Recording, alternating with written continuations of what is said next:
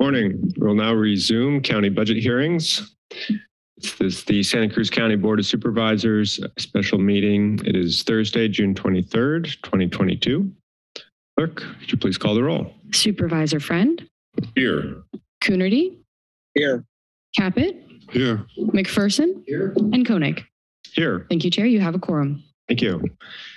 CEO Palacios, do we have any additions, revisions, or deletions for the agenda today? We have nothing. All right, thank you. Then we'll proceed with item 42, the Budget Manager's Overview for Public Safety and Justice. Budget Manager Pimentel will provide us a short presentation. Good morning, Chair Koenig, and thank you for joining us into day 3 of our budget hearings.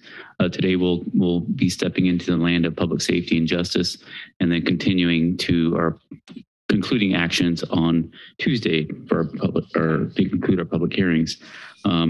I'm going to provide you an overview of the departments that are both providing you presentations today, as well as those that are on consent. And those are all in our public safety and justice departments. We'll start with our public defender's office and then conclude with the sheriff coroner. So included within this category are departments that are on consent, and many of these are funding where we're a member of or we provide funding for, as well as county fire who provides our fire services through CAL FIRE contracts. The departments and budgets that are on consent are the 911 Communication Center, our animal control services, our contribution to the Superior Court, our county fire protection, and our grand jury. The departments that will be presenting to you their budgets for consideration today include the Public Defender's Office, Probation, District Attorney, and our Sheriff Coroner. I recommend that you hold any questions for those 4 departments for their presentations. In total, this category is $183.6 million of all funds for the county. The largest allocation goes to our Sheriff Coroner at $93.9 million, or 51.1% of this category. This particular category, all week I've been talking in terms of all funds versus general fund.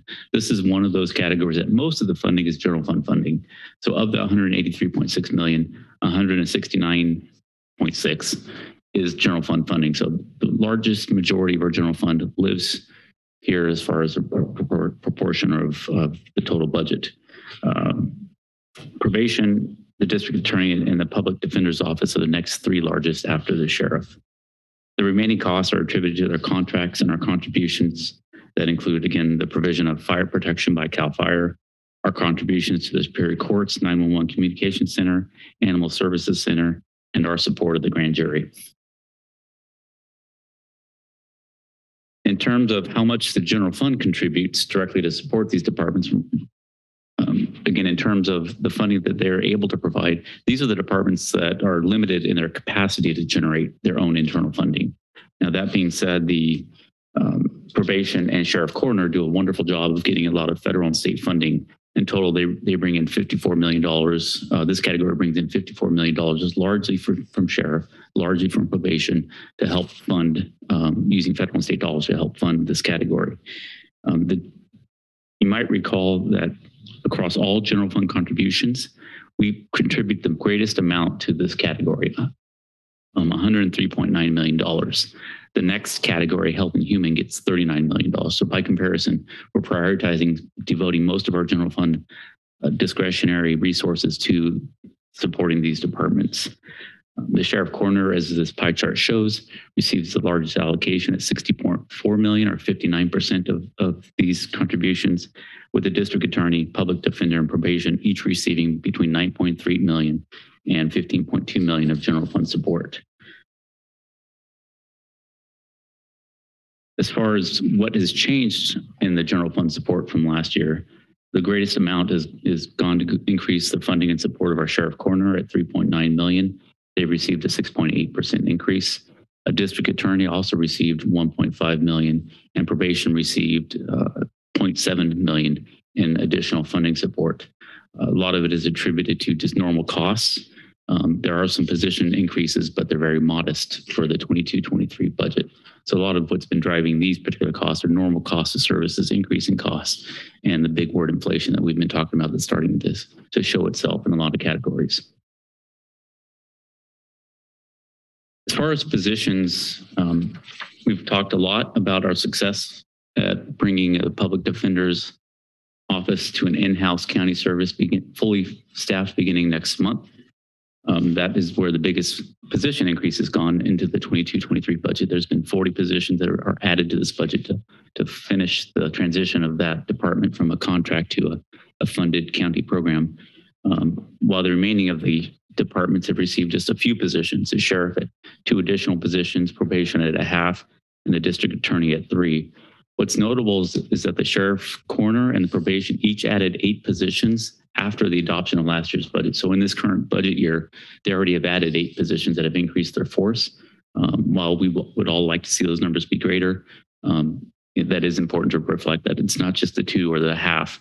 They've already got 8 positions that they were able to help bring on board this year as a mid-year adjustment for next year's support.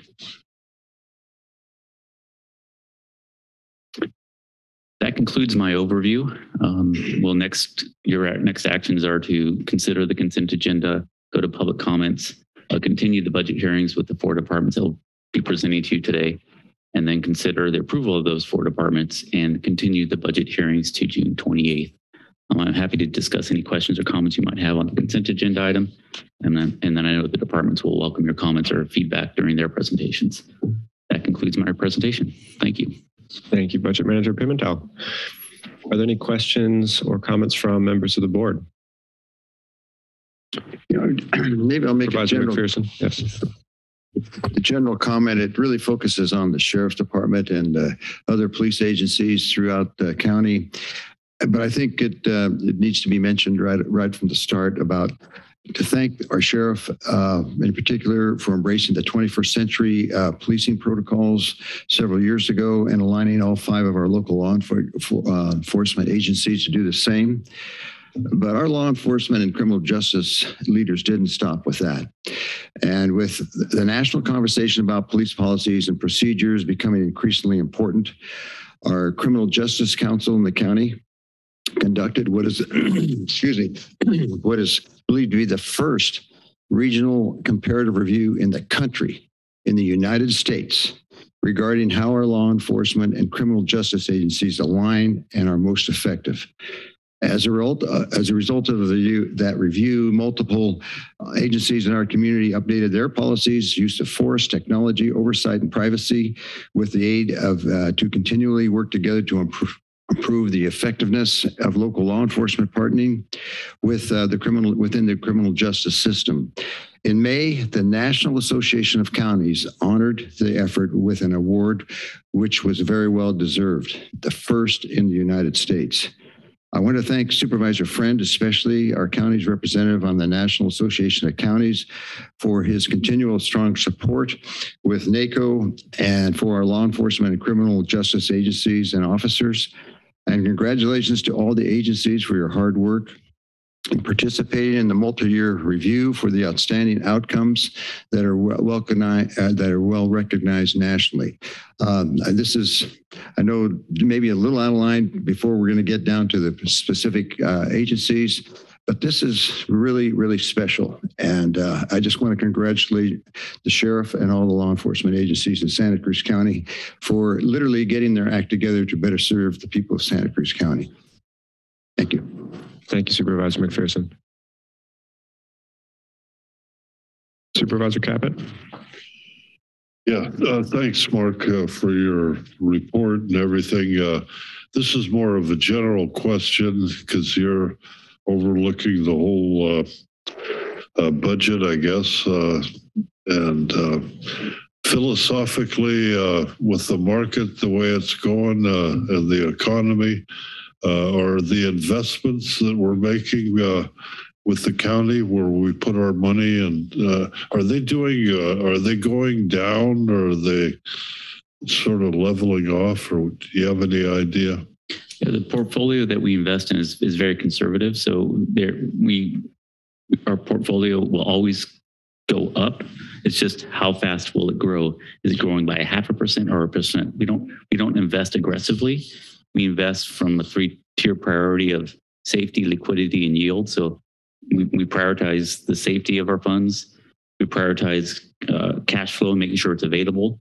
And the interest rate earnings on our investment is the last priority. So it's a very low priority for us. So to answer your question, we are not being impacted by any economic investments that are happening or stock market declines. That's not impacting us as an entity. It is indirectly impacting us in the terms of like CalPERS. They're heavily invested in the stock market. So as their returns decline and they're starting to see losses in their fund, they will increase contributions that all California agencies pay into pensions. Yeah. So it's indirectly going to impact us, but we as a county, we invest very conservatively. So we're not impacted by what's happening in the stock market, if that's your question. And most of our investments are very conservative and agency notes, bonds, right? Yeah, bonds are a heavy place for putting our funding, and that's guaranteed income at very low rates. I know, because it doesn't look good right now as far as stocks and all that. So anyway, that's good to know. Thanks, Mark, and take care. And I give the compliments to our auditor controllers who manages our portfolio, Edith Driscoll and her team. They do a really nice job of managing that. Yeah, I think Supervisor McPherson, you overlook the Treasury and stuff like that, right? So yeah. Yeah, I'm on the Treasury Oversight Committee now. Yeah. It is very prudent and conservative investments, as you said. All right, any further comments or questions? Then we'll proceed with action on the consent agenda, and we'll begin with public comment on the consent agenda. Again, this is to approve the budgets for the 911 Communication Center, Animal Control Services, contribution to the Superior Court, County Fire Protection, and Grand Jury. So please address your comments to one or more of those departments. Good morning. My name is James Ewan Whitman. Although I wanted to address, I think it's the consent agenda item number 51 or 52 that had to do with fire and stuff. I'd rather kind of speak on some of the things that were mentioned today. First, I actually want to say that I'm not jealous of the bicycle that you use to go to work, Manu Kunig, but you have good taste. Believe it or not, in the past 3 days, Monday, Tuesday, and Wednesday, I spent a significantly more amount of time in the court system than I did here. Significantly more amount of time. I experienced the law enforcement mostly being extremely courteous, if not funny. There was something that happened yesterday that really wasn't as courteous, and it really wasn't funny. You know, I have been on the 3rd floor and the 4th floor of this building literally hundreds of times to get permits and get information, and that has assisted me with a livelihood where I have tens of thousands of hours working in this county and probably at least 250 signed inspections. So I'm only standing here because I'm okay with being the responsible party to be responsible for what I've said. 42 seconds. So I don't know. I have some stuff that's pretty interesting. This is about the Fabian Society. We have a supervisor that was trained at the London Fabian School. This is a delightful piece of information. It is titled Guide to Overthrowing Tyrants and Putting a Stop to Government Abuse. It really focuses with the U.S. Constitution. I have 17 seconds. I may make comments about you guys just being scripted actors, but what I'm holding in my hand is the Santa Cruz County Local Agenda 21, a sustainable community action plan on our agenda for the future. Final draft for consideration by Santa Cruz County municipalities. Thank you, Mr. and Whitman. the Board of Supervisors. Thank you. There's a lot of information in here. Thank you, guys. Anyone else wishing to comment on our consent agenda items? Seeing none, is there anyone on Zoom that wishes to comment? Yes, Chair, we do have one speaker. Charlie Eady, your microphone is now available. Okay, hi. Can you hear me all right? Yes, we can. Okay. Charlie Eady Consultants. I work with the residents at Pajaro Dunes. commenting on the CSA4 budget. And we have worked closely with CAL FIRE and county officials, as we do every year, on getting to this budget and approving it with internally with the organizations at Pajaro Dunes.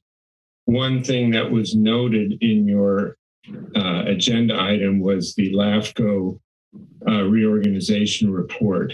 And I just wanted to say that Pajaro Dunes is closely watching this. There's a lot of concern among the residents there about anything that might potentially reduce their fire services. And there's a lot of unknowns financially and service-wise related to the upcoming LAFCO process.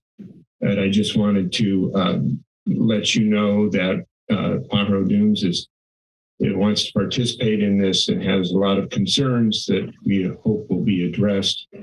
We have met with Supervisor Friend, and he's been very helpful. And we will probably be talking with other supervisors as well as this process moves forward. We do support the current budget, and we do want to continue to collaborate with the county and really want to understand the LAFCO proposal and all the information that comes out of that process. Thank you. Thank you, Mr. Eady. We have no further speakers, Chair. We have one more speaker here in the chambers. Yes, thank you very much. My name is Becky Steinbrunner. I am a resident of rural Aptos and a member of CSA 48.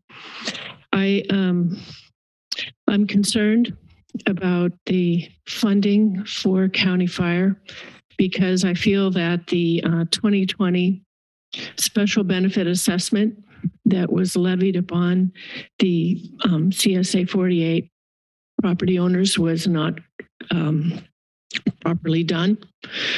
I see in the newspaper there is a public hearing next Tuesday for the assessments regarding this and the other fixed fire flow rate charges, but there is nothing on the County Fire website about this. There's been no public notice regarding this public hearing next Tuesday.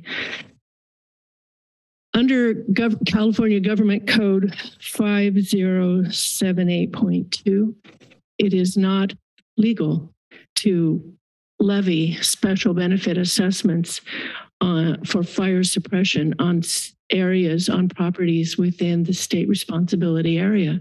And that is exactly what the county did with a special benefit assessment that was passed in 2020. This is under litigation, but I want to make you aware that I have great concerns as one who is paying those taxes that the county fire chief at the time, Ian Larkin, as soon as this money was beginning to come in, he ordered Type 1 engines to serve the rural areas of Santa Cruz County for fire suppression. Type 1 engines are very large, they're very heavy, and are not suited for the narrow roads and bridges of Santa Cruz County rural area. There was a real need for Type 3 engines, but that's not how the money was spent. I also have concerns about whether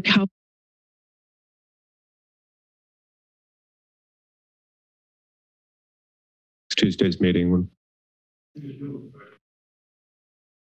Mr. Chair. I'm sorry. All right. Microphone got turned on. Supervisor Caput, if you could, I think we'll proceed. If you could, yeah. Oh, thank you. Nice to see you. Nice to see you all. Thank you. Chair. I'd like to make a comment on the County Fire item number 51.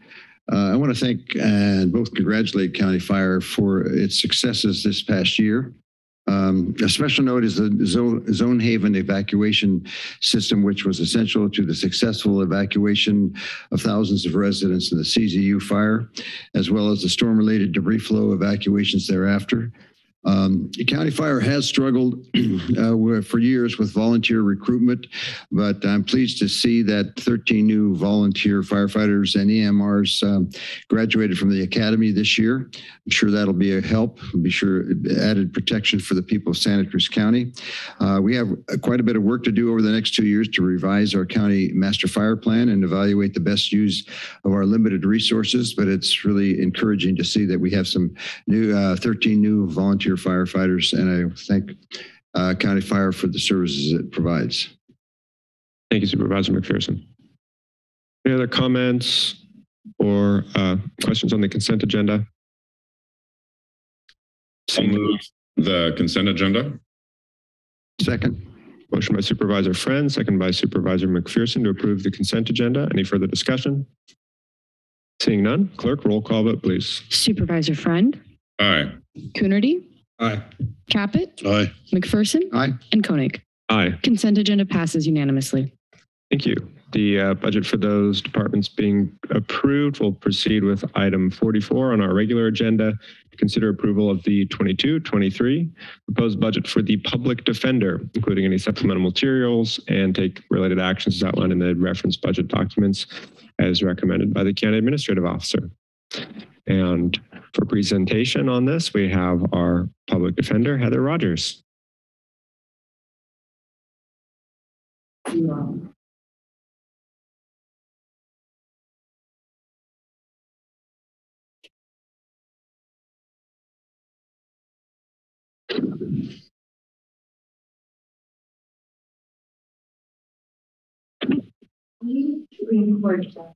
Ms. Rogers, I believe your microphone needs to be turned on. Button. There. Thank you. Are we in business? Yeah. Wonderful. Good morning again. It's very nice to see you. Our newest Supreme Court Justice, Ketanji Jackson Brown, the first Black woman on the Supreme Court and the first former public defender, had this to say about her service as a public defender. I care deeply about our Constitution and the rights that make us free. Defense lawyers perform a service, and our system is exemplary throughout the world precisely because we ensure that people who are accused of crimes are treated fairly. Strong public defense makes our system stronger. Strong public defense ensures procedural integrity and just outcomes. Strong public defense strengthens our community and it makes us safer. The Santa Cruz County Office of the Public Defender is committed to strong public defense. I want to take this opportunity to introduce and thank Assistant CAO Nicole Coburn, Principal Administrative Analyst Sven Stafford, and Public Defender Administrative Services Manager Adam Spickler, who are co-presenting with me today. They've collaborated in the many hours of thought and work that went into this budget, but also that went into building this new agency. We'll now switch over to our county's new budget website to give you an overview of our department's proposed budget, which is publicly available at santacruzcounty.us/Vision Santa Cruz/budget. The mission, vision, and values of the Office of the Public Defender drive our budget proposal. It is our mission to courageously defend the accused, to demand equal justice for all, to empower our clients with inspired advocacy in the courtroom and community. We're on a mission to elevate public defense, one client at a time. On July 1st, 2022, we opened the doors on our county's first ever Office of the Public Defender. Our office will provide public defense services mandated by the Sixth Amendment to the Constitution and necessary for ensuring a criminal justice system that is equitable, effective, and fair. We'll represent the thousands of people a year who are accused of crimes in Santa Cruz County and cannot afford to hire their own attorney. In addition to supporting the new Office of the Public Defender, the county will continue to provide conflict counsel for cases where our office cannot represent the accused, for example, because two people are charged in the same case. The County Administrative Office will administer 2 levels of conflicts, with the law firm of Page and Dudley handling most of the conflicts, and a conflict panel of skilled local defense attorneys managed by County Counsel handling the rest. Together, the 3 public defense providers in our county share a total budget of $14,999,279, with $2,975,000 of that total budget going to the conflict contracts. The principles I'll talk about today apply to public defense in general, but my focus will be on our new agency and the approximately $12 million we'll need to ensure that people in Santa Cruz County who are accused of crimes are treated fairly. The county's new budget website doesn't yet reflect our agency's operational plan because we're brand new. We open on July 1st. We'll propose an operational plan to this board in the fall. In the meantime, I'll preview some of our objectives later in the presentation, including early representation, community-based whole person defense, improved technology and training, increased services in South County, a focus on equity, and a case management system that will help us track outcomes. Our new agency costs start where our contracted public defense services end on June 30th, 2022. The private law firm's costs had increased on average roughly 4% per year since at least 2017. In fiscal year 21-22, the contracted law firm's costs totaled over $9.4 million. The cost required for our new agency to bring over the current private law firm staff and conduct simply a status quo operation is estimated at about $10 million. That's a 6% increase over fiscal year 21-22. The increase accounts for public defense staff having pay parity for the first time with the DA's office and implementing a structure that is transparent and accountable to the citizens of Santa Cruz County. Our proposed first-year budget includes an additional investment to begin addressing recommendations for improvement. It includes staffing linked to national caseload standards and additional technology training and supervision to make sure that our clients receive effective representation.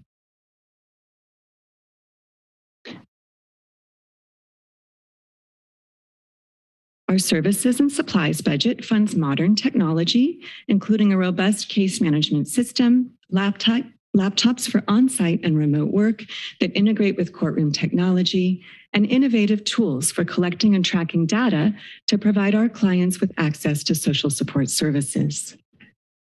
These costs are offset by new state funding of $350,000 and $300,000 in savings from renegotiation and right-sizing of the conflict contracts. We also expect our new service model to result in systemic savings as we work with our partners to address clients' unmet social needs and create collaborative models for providing upstream services to avoid downstream costs. In the next part of my presentation, I'll provide an overview of what we'll do with this budget as we work together to elevate public defense.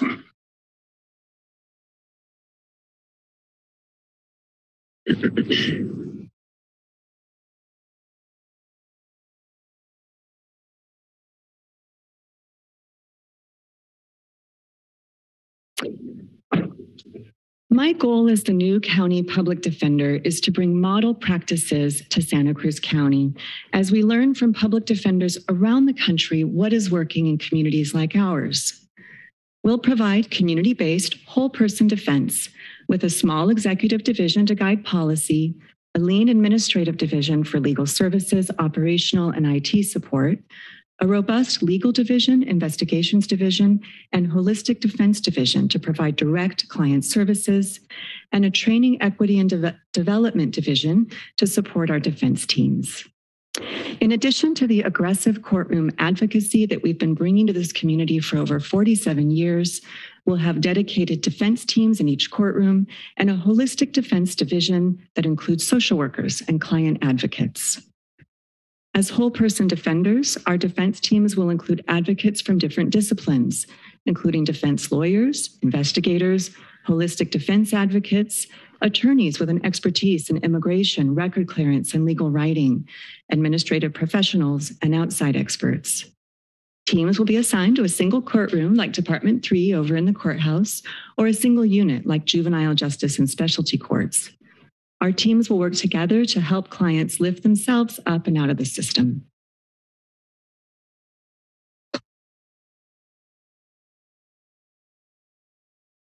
We will work toward meeting or exceeding national caseload standards for public defense, which tell us the maximum number of cases of a certain type each attorney should handle in a year, and set staffing guidelines for investigators, paralegals, social service caseworkers, and supervisors. In 2020, the county commissioned the nonprofit Sixth Amendment Center to evaluate our public defense system. The center commended our defenders for their dedication, their talent, and their skill. But the center also pointed out ways that we must move toward meeting national guidelines and standards. The center recommended the county appoint a public defender. And in the 9 months since being appointed, I've worked with the county's transition team to carefully analyze our system, develop a plan for this new agency, and create this proposed budget. Our recommendations for public defense position us to be a leader at a time when our state is focused on correcting problems that have burdened other county public defender offices. Problems that have led to lawsuits related to excessive caseloads, insufficient training, and ineffective representation. I've met with stakeholders, analyzed our caseloads in view of national guidelines, examined our justice system's revenue and expenditures, reviewed the current caseloads of our felony attorneys, observed court, and applied my own nearly 2 decades of experience as a public defender and nearly a decade as a defender in this county to project the budget that we'll need to stand up an agency that provides exceptional service to our clients and truly reflects the values of this community. If we apply the national standards to our defense teams, there's a discrepancy between what we've asked for and the national standards. To get a sense of where we've been and where we'd like to go, we've represented the private firm staffing in light blue to provide a baseline. The green column represents the staffing suggested by national guidelines. Our proposed staffing is in deep blue. Our proposed staffing is a compromise, reached after looking carefully at current staffing across the system. We thought about how drastically increasing our staff during a transition would shift time and energy from client services to training and orientation. And we've determined that the wisest course is to build capacity gradually using workload data tied to Santa Cruz County that we'll collect in upcoming years. In the end, closing the gap between national caseload standards and our proposed staffing will require reduced caseloads or increased personnel. Reducing caseloads requires us to come together as a community and figure out how to use the other tools in our toolkit, like housing, mental health services, social services, and restorative justice, to address the root causes of system involvement and bring down our prosecution rate. The only other way to close the gap is to increase public defense staffing so that we can keep up with new prosecutions.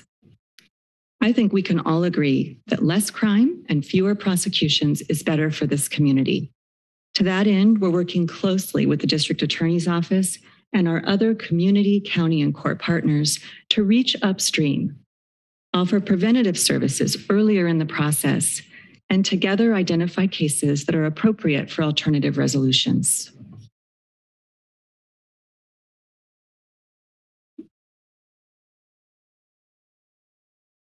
The budget we've proposed achieves 5 objectives to fulfill our mission, realize our vision, and reflect our values.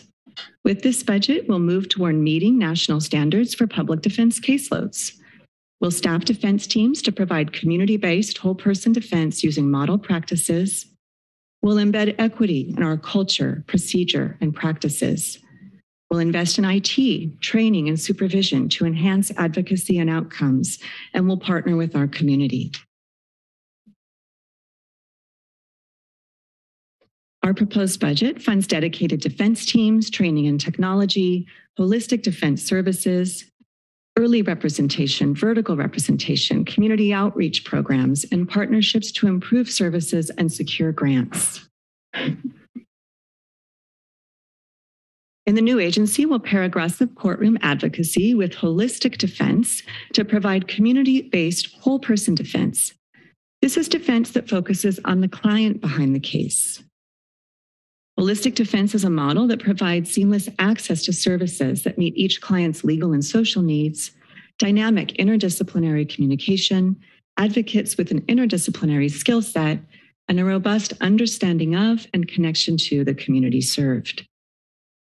The truth is, our clients need more than just traditional criminal defense. They need wraparound services to address root causes, to ensure the best legal and social outcomes, and to return to their communities. Whenever possible, we'll represent our clients as early as possible. We're developing a pilot program at the jail that will allow us to represent incarcerated clients after arrest and before first court date. We're working to create a pilot program in South County that gives youthful offenders ages 18 to 25 charged with misdemeanors the option of meeting with an attorney right after their arrest and before their first court appearance. By getting to clients earlier, we can reduce incarceration times, speed up the delivery of supportive services, explore options for diverting a case before it's even filed, and mitigate the consequences of system involvement. Our defense teams will provide vertical representation, which means our clients will have the same defense team from their first court appearance, ideally through reentry. We'll aim to provide the same excellent, consistent, personalized service that paying clients get at the best law firms. And we'll partner with our community. We'll provide outreach to our neighbors who are struggling with issues related to justice system involvement. We'll have bi-monthly clean slate workshops in North and South County to help with record clearance, job resource fairs highlighting employers willing to work with our reentry clients, and workshops for families supporting system-impacted youth. We're developing partnerships with organizations aligned with our mission and pursuing alternative funding streams. This includes a contract with Partners for Justice to fund 3 client advocates to help us learn how to provide effective holistic defense. A grant award from the Board of State and Community Corrections, which provides funding to work on post-conviction relief, and relationships with local nonprofits that provide complementary services like immigration advocacy, housing resources, and job training. On behalf of our public defender team, including the defenders who will join us on July 1st, thank you for this opportunity to continue to serve our community. It's our honor.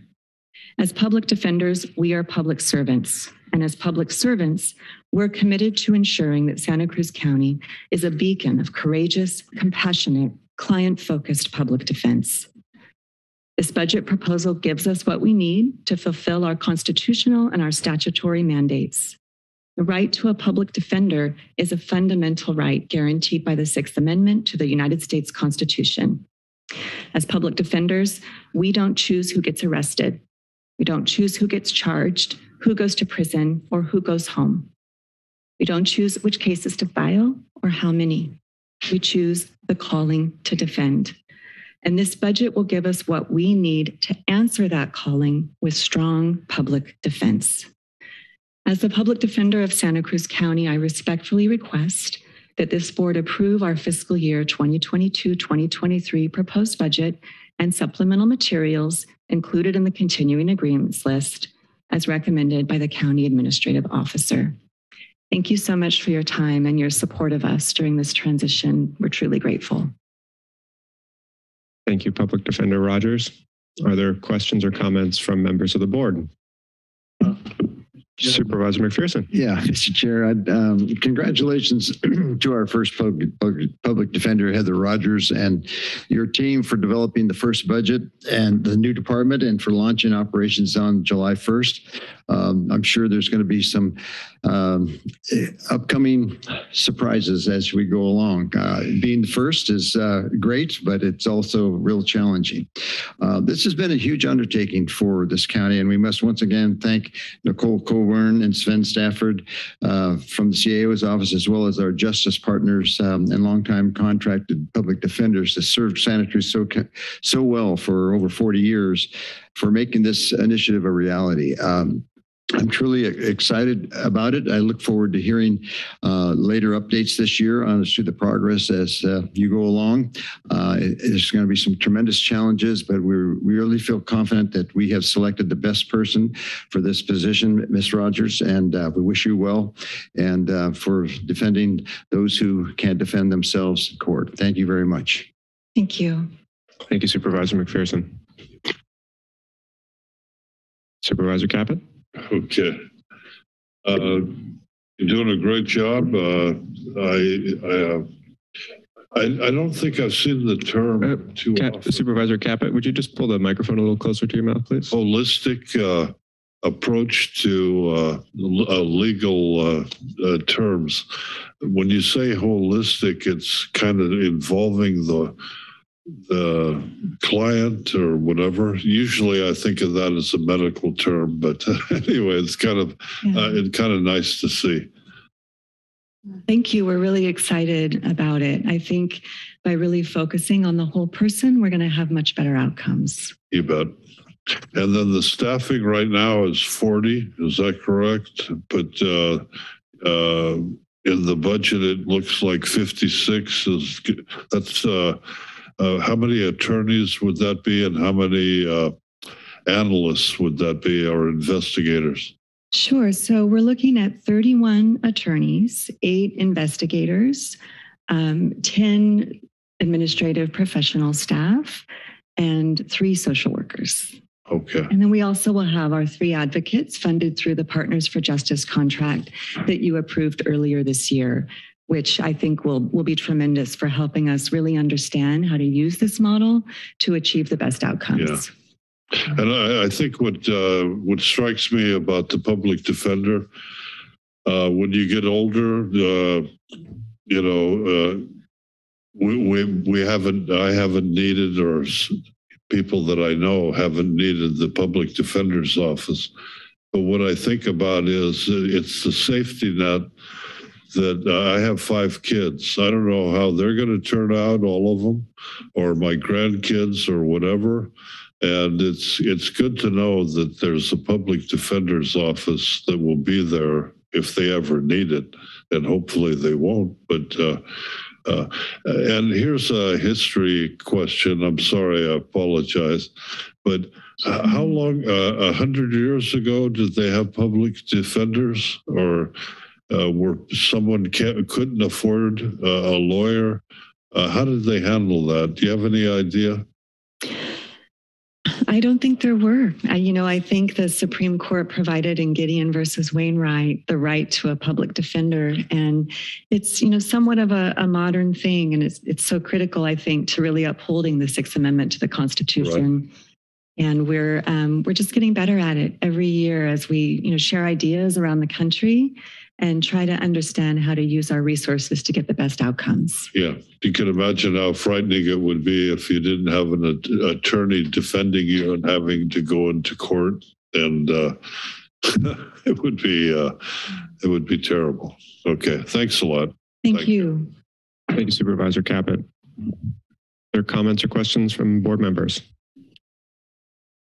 Can I ask, we're excited to have you, Ms. Rogers, and thank you for your hard work standing up this office. Can you talk a little bit about our approaches to chronic reoffenders, both low level and more serious, and then also how Care Court could impact your operations in the next year? Sure, that's such a good question. I think the first thing that we need to think about when we think about, chronic offenders is root causes. What's keeping people in this kind of revolving door of recidivism, and what can we do better working, holistically with our partners in the court, the community, and the county to address root causes so that we can help people lift themselves up and out of the system. I've been doing this for a long time, and it's heartbreaking to see the same clients year after year. You get a good result, and then 6 months later, they're there again with the same problem. And so what we're hoping to do is to just be more real about the fact that the best, most aggressive courtroom defense in the world only is going to get you to that next arrest if we don't really think about how you ended up here in the first place.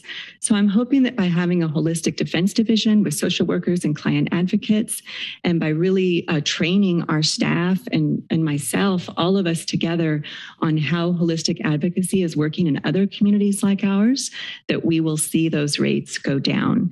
I think it's also critical to just, really give a shout out and props to the district attorney's office for their restorative justice programming and for their really deep commitment to working together to solve these problems. This is not a district attorney's office that is, interested in getting a higher prosecution rate. They're interested in making our community whole. And I think that together with all of the leadership that we have in this county right now, we're going to see some really important changes. Care Court is really interesting. And, we're trying to wrap our heads around how we can really make it work for this community, while at the same time balancing some of the civil liberty issues that are at play there. And, again, we have working groups and teams that are looking at this together so that we can think about how we can take this model, if it's implemented, and make sure that it fits our community. Because we have a unique situation here in Santa Cruz County, not just by virtue of the people that we serve, but also because of the leaders in this county and how well we are working together to try to use our resources to reach common goals. Thank you. Thank you. Thank you, Supervisor Coonerty. Just a couple questions. The first is, I know you've got this gigantic job of opening a brand new office here on July 1st. How is it going getting all the supplies that you need? I mean, computers, floors, everything to get all your staff working effectively. And I know also you've got a flood of cases to deal with here. So how's it going? It's going really well. It was a little bit of a cliffhanger there for a minute with, worldwide glue shortage and COVID and a lot of curveballs thrown our way. But, again, the county team has been tremendous. GSD and the CAO's office and really everybody, personnel, everyone's come together. It's a barn raising over there right now at May Avenue with floors going in and paint going on the walls. They're setting up furniture today. We only have a few days until we open, and we're kind of in that moving phase where you look at all the boxes and you think, oh my goodness, what have we done? But I just know that on July 1st, we're going to walk into a fresh, beautiful space with a mission and vision that builds on what we've been doing here for so long. And it's going to feel great. I hope that you'll come visit us. Look forward to visiting you, and I'm glad to hear you're getting the support you need. Yeah, thank you. You also mentioned that the sort of a status quo budget continuing from the contract with the private firm would have been about $10 million. And of course, your budget is about $15 million, so about a 50% increase. Would you say most of that is going to those somewhat improved case ratios? I mean, as you said, we're not at the national average or recommended average yet, but, and of course we didn't have caseworkers before, and we will have some now. So would you say, is that where the increase is going to, or something else? Yeah, so our proposed budget is about $12 million, and the firm's contract was $9.4 million. So I want to make sure that we're thinking about, there's two different things going on. We have the total public defense budget and then the public defender's budget. And so the total public defense budget is administered by the CAO's office. We also have county counsel managing the conflicts contract, and then our budget for our piece of it, and we will handle most of the defense in the county, is that $12 million number. So if you look at the 2021-2022 cost of the private firm, it was $9.4 million. And the cost required for our new agency to bring over the current private law firm staff and just do a status quo operation would have been about $10 million. So that's about a 6% increase over last year for what we're looking at just to do status quo. What we did in the last 9 months is think really strategically and carefully about some of the recommendations that we received from the Sixth Amendment Center, from the grand jury, from other folks who chimed in and let us know how we could do better and where we were doing well. And we've invested in those areas that we think will really make sure that we are positioned as a leader in the state. rather than playing catch up or falling behind. And I also really, truly believe, and I can't wait until we can bring you some data with this amazing new case management system that starts on July 1st as well. But I really think the systemic savings that we're going to see by reaching upstream and working collaboratively are going to result in savings across the system. And that's just something that we're going to have to watch play out. But I'm very committed to making sure that we track it and bring you data. I think it's important that we, tie our spending to results, and we hope to bring you those. There is additional staffing as well. So we're going to have at least 4 additional attorneys from the private firm's highest staffing model, along with 3 social workers, 2 paralegals, and these 3 advocates. And what all of those folks are going to do is they're going to help us get closer to the national standards for public defense caseloads, which is really important. Because to be an effective advocate, you can't be drowning in work. You can't be playing catch up. You have to be able to sit down with each human being, look them in the eye, figure out what they need, and provide really great representation. It also allows us to do early representation, which is going to keep people out of custody, get them home to their families, and result in systemic savings that way. And then the structured supervision and the structured training is going to help us do better and help us be more efficient. So in these first, few years of a new agency, there's definitely some capacity building and some learning that we need to do. And I believe that this budget will position us to do that. Yeah, I think we've got the best possible budget for a first year of operations. I'm curious, and you mentioned, really kind of the total client support that's necessary.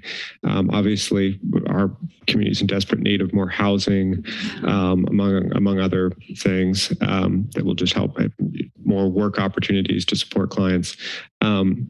As far as investments that this board can make directly and with relative immediacy, I'm just curious to know now versus, and of course we'll get your feedback next year again, but at the outset here, what do you think some of those most effective dollar for dollar investments could be? Would it be investing more in restorative justice? Would it be additional caseworkers? What do you predict will well, you say, immediate. And so I'm sure that building more houses is not the answer that you want. But obviously, housing is critical. Until we can house our clients, it's very difficult to really help them lift themselves up and out of the system. Basic needs, right?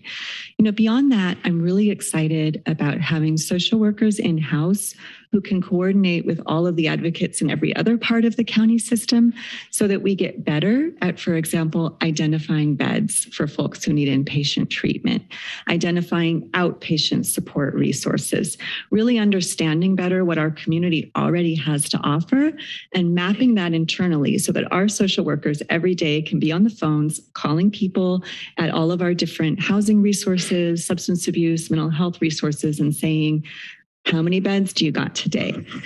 How many beds do you have for this type of client with this type of funding so that we can get people into the services they need to address root causes? I think that our investments, we just really need to focus on using our dollars in a way that provides direct client services.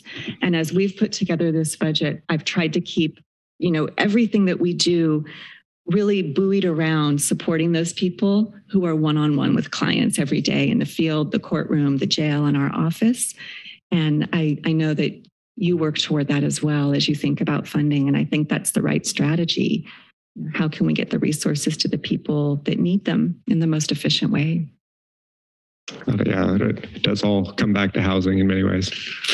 All right. Is there any other comments or questions from board members? I have one more curiosity question. Sure.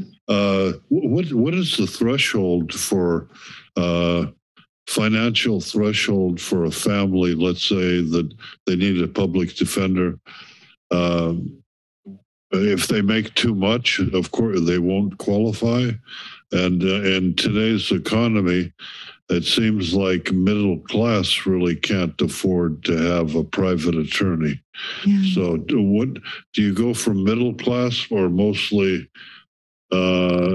income? How low does it go?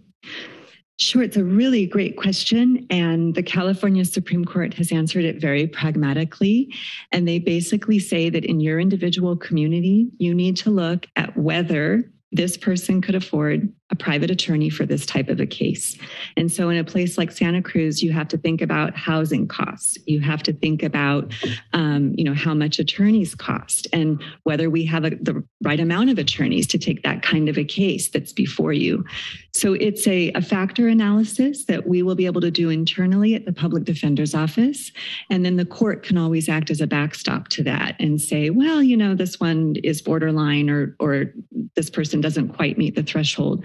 But for us, the most important thing is to make sure that everybody's represented. We find that the system works pretty well, that folks who are interested in hiring a private attorney and have the money to do so often do it right away. And those people who are struggling to hire an attorney, it's usually because they can't afford it. And that's when we step in and take over. Right. And keep an eye on it, of course, to make sure we're using our funds in an appropriate way. But I absolutely agree with you that it's really important that everybody have an attorney that's up there with them in court. Yeah, and one last, there's an overlap between criminal law and civil law. Mm-hmm. Do you, percentage-wise, do you have some civil cases you're handling, and how does that relate? Is that less than 50%? It's definitely less than 50%. So what we handle is any case that could lead to an involuntary commitment or to incarceration. And so in any situation where a person is facing a potential deprivation of liberty, the public defender steps in. And so, for example, we defend folks who are contesting conservatorships, contempt proceedings that could lead to incarceration. We handle those. And then, of course, we represent all of the children in our community who are charged with delinquency, okay. Which is a big percentage of what we do. So our bar is your liberty at stake? If your liberty is at stake, you're going to have one of us standing next to you fighting for you. Okay. Thank you. Thank you. Thank you, Supervisor Cabot. If there are no other questions from members of the board, we'll proceed with public comment. If you'd like to comment on the public defender's budget, please approach the podium. Hello, good morning. My name is James Ian Whitman. I appreciate this presentation and I really appreciate all the questions. Boy, the notes I took were really pretty cool. And I don't know how it was that I stated earlier that I spent significantly more time in the court system. I think I took like 12 pages of notes. It's not like you can take pictures or things. Those folks were, one was represented by a public defender. The other one wanted to represent herself. So I think this was just fascinating. I know that there's some stuff coming up where some of the community involvement that I can do is I can submit a court paper that's going to help a couple people and may help this caseload with certain issues going on. I've submitted a couple court documents before, and I'm just glad I decided to stick around and listen to this. This was excellent, and thank you all for your questions. Thank you, Mr. Whitman.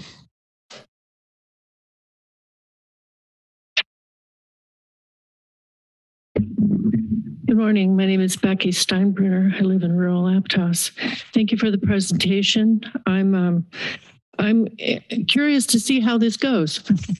I think it's a good new approach that's going to, if it works, will really make some, I hope, some long-lasting changes for these people. As you said, Ms. Roger, it's disheartening to help someone, get them off the hook, if you will, and then within weeks, they're right back there. So that's the issue, addressing recidivism. I wonder how many of these attorneys are being brought on continuing from Bigham and Associates, the private firm that has done this work for the county under contract for a number of years. And that especially speaks to what I think is the very good idea of keeping the same defense team from day one for the clients. There are people in the system now. It's not going to be a clear slate come July 1. There are people in the system now that I think would really benefit if there is some sort of continuous representation. I'm curious, and thank you, Supervisor Caput, for asking the question about civil versus criminal. What is the caseload like predominantly? Is it drug related? Is it theft related? Is it domestic violence? What is the biggest need out there? Will your attention be with priority to need? I have to take this opportunity to point out that the man who is accused of killing Sergeant Gusweiler is coming under the umbrella of public defenders. So we have a huge caseload out there with a lot of needs. I'm also heartened to hear the pilot project that will happen in South County for ages 18 to 25. I'd like to hear a little more about that. Thank you. Thank you. Are there any members of the public on Zoom that wish to speak? We have no speakers on Zoom, Chair. Okay, thank you. Then I'll return it to the board for action. Mr. Chair, I'd like to remove the recommended action and welcome our Public Defender's Office into the county umbrella. And thank you for everything that you have done and what you're going to do. I have to say, there's a lot of people who said, boy, who would want to do that job? And when we unanimously selected you, Ms. Rogers, to be Public Defender, we made the right choice of some very, very qualified candidates. It was great, but I'd move the Public Defender's Office for you. I'll second the motion. All right, motion by Supervisor McPherson, second by Supervisor Caput to approve the 22-23 Public Defender's Office budget. Any further discussion? Seeing none, clerk, roll call vote, please. Supervisor Friend? Aye. Coonerty? Aye. Caput? Aye. McPherson? Aye. And Koenig. Aye. This item passes unanimously. All right, Thank you so much. thank you, Public Defender Rogers and the entire Public Defender team. We will now proceed with item 45 to consider approval of the 22-23 proposed budget for probation, including any supplemental materials and take related actions as outlined in the reference budget documents and as recommended by the county administrative officer.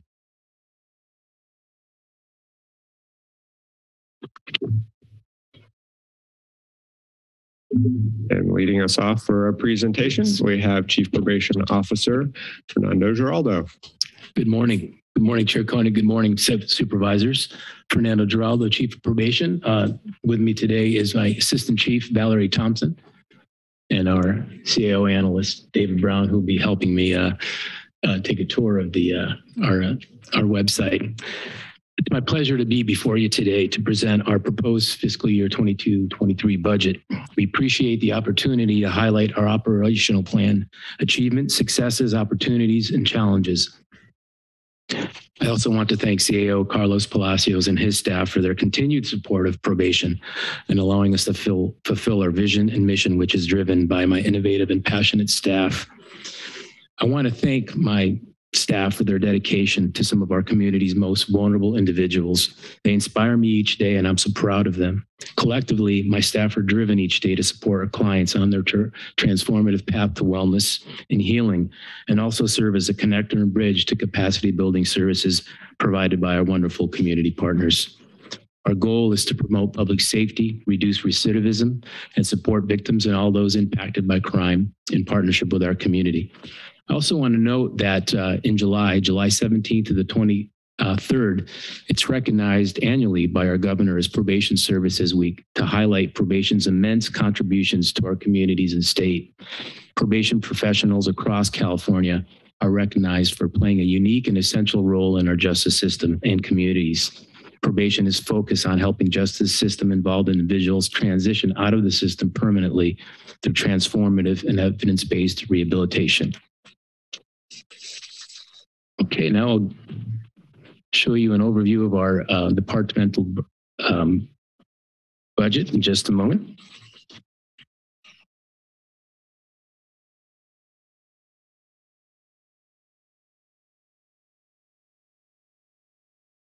So as you see here is our mission statement, what actually I just read that. In this site here provides you a really detailed overview of our budget, and I've found it personally very useful, not having to scroll through hundreds of pages to find some detail. So I think it's working well, and I hope the public finds it very useful.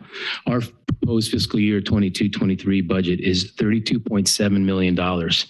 This is a 12% increase from last year due to increases in AB 109 allocations and significant growth revenue from last year. Probation had a fiscal year 21-22 mid-year adjustments related to the AB 109 growth and SB 129 revenue that funded additional staffing and helped us balance negotiated salaries and benefit increases. We'll start with our divisions. We have our Juvenile Hall Division, which is funded primarily by general fund. But the role of Juvenile Hall has been and continues to be a state mandate to provide temporary, secure custody of youth between the ages of 12 and 25 who were referred by law enforcement agencies, the probation department, and the court. The facility provides detained young people with the best possible conditions of confinement, a safe and secure environment, trauma-informed, where physical and mental health needs are met, in the least restrictive environment. Just to touch on an emerging issue that I've talked about a bit before in last year's budget and a couple other times that I've been before you is the DJJ realignment, the transfer of youth in the state facility to local counties. DJJ closed its intake on July 1st, 2021, and will close permanently in July 2023. One of the issues that we face, and we can only sort of guess at this time, is the fiscal impact for us, because we're allocated a funding based on our historic commitment rate and also demographics in the county and juvenile crime rates. But we anticipate that we may have a higher number than expected youth who will need to go to the secure youth facilities track. That could be an additional cost.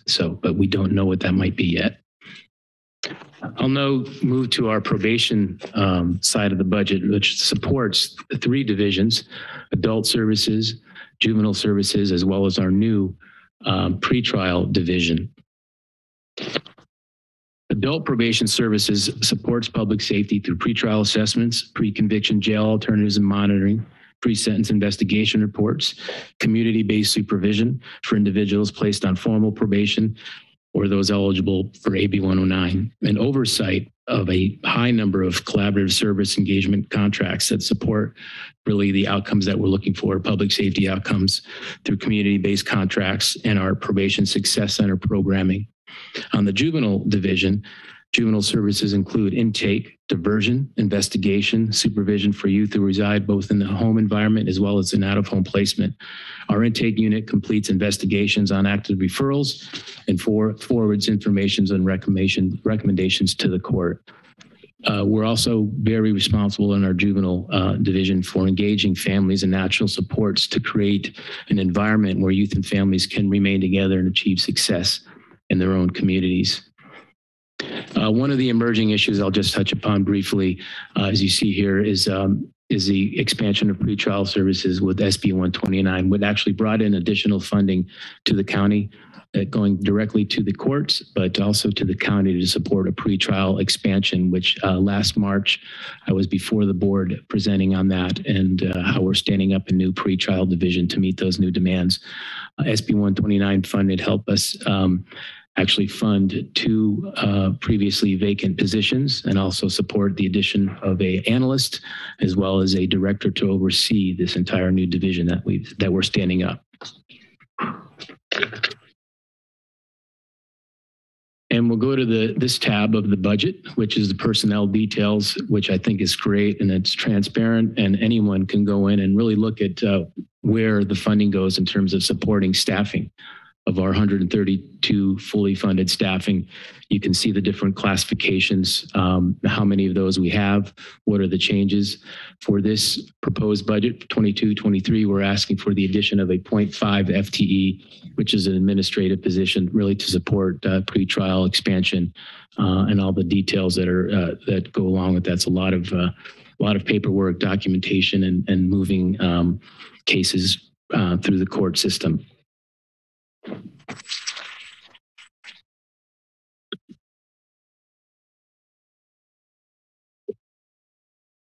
This slide really is more details of our budget, really in terms of our salaries and benefits, comparing fiscal year 21-22 to our proposed fiscal year budget. And you can see the changes there. It includes the services and supplies, our revenue categories, which, as you heard earlier from our county budget manager, that most of our revenue in the probation department comes from state allocations and entitlement dollars, as well as grants, and with $9 million of our $32 million budget being general fund. So a little less than a third, but we appreciate the support of the general fund.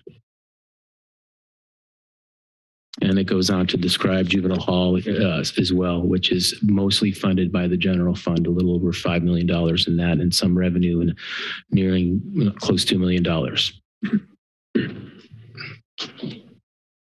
going to go on to our next slide. And really, why am I showing a photo of Halloween? Because it's still, we're just starting the summer, but I just wanted to show this because last fall, my team teamed up with the DA's office and many other partners to support a very successful trunk or treat event at the Watsonville Fairgrounds. Hundreds of families and smiling children drove through their car trunks wide open to get treats, books, public health information, and just really in seeing all the costume folks delivering candy safely in a safe manner.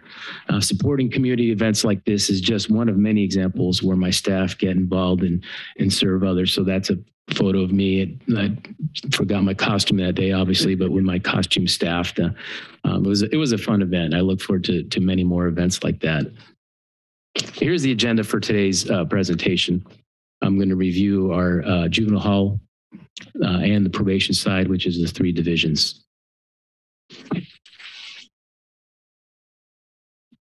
Our proposed 22-23 budget supports 132 staff who staff the juvenile hall, pretrial services, adult and juvenile community supervision. We are also recommending the addition of a 0.5 FTE.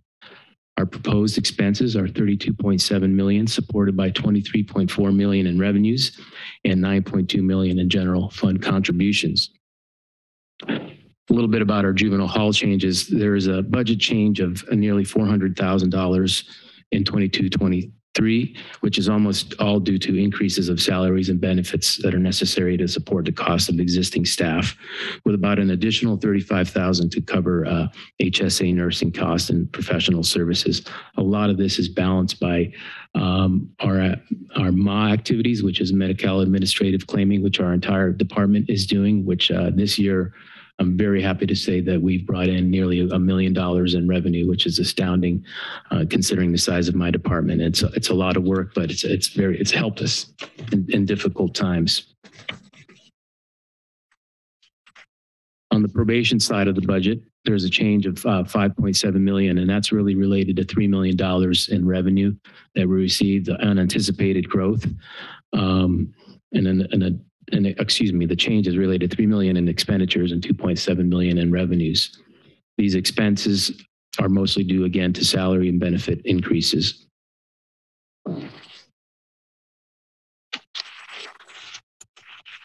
Here's our proposed supplemental budget. There's really one item there that we've traditionally been supporting, the Youth Action Network, supported to the United Way. So $30,000 from the Local Innovation Trust Fund, which is through realignment, will support a network of youths, adults, and organizations working to increase youth well-being in Santa Cruz. Some of the goals of the Youth Action Network are youth-adult partnerships, which will increase youth supported by caring adults and relationships with local decision makers, youth voice, and youth development, which is really about increasing knowledge of youth leadership. It's critical. This is our future. Many of them will be in this role that I have, and your role possibly as well. So we're happy to support that. I'm going to talk about our juvenile hall division for a moment, but the photo here on this slide illustrates how we've adapted and shifting during the COVID-19 pandemic.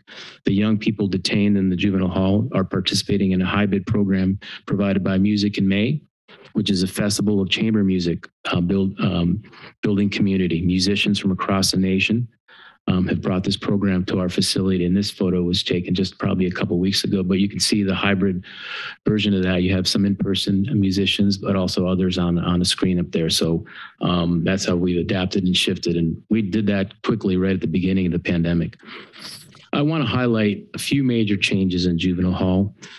We have the STAR program, which is a reentry program. STAR stands for Stable Transitions After Reentry. It's a partnership between probation, Encompass, positive discipline, and conflict resolution, and it provides young people transition and support linkages back into the community. It's a very, very important program.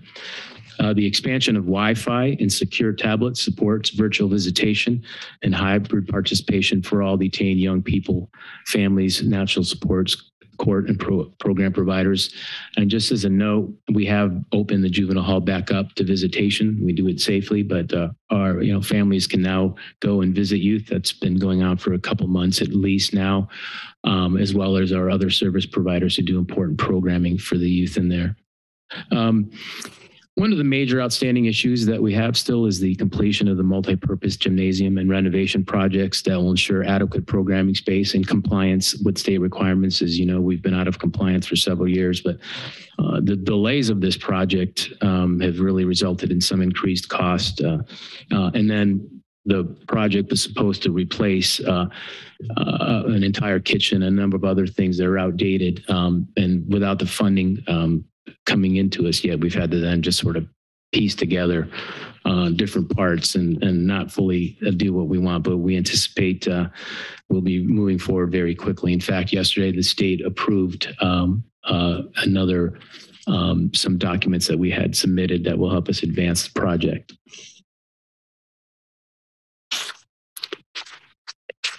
Talk a little bit about our juvenile division. And the picture on this slide is from the grand opening of the Luna Isol Familia Center, which took place on March 30th of this year. And this is a photo of Watsonville. That's on Madison Avenue.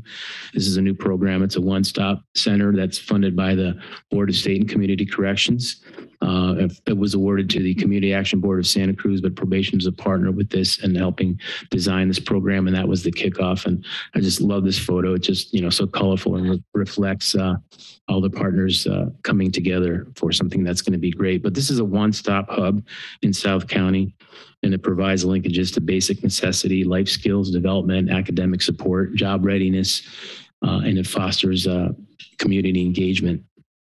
Just a quick reminder of, again, DJJ realignment. It's transferring the responsibility of youth who would normally have gone as 707B offenders, which are the most serious charges, who could go to be committed at the state level will no longer be committed. They'll be committed locally.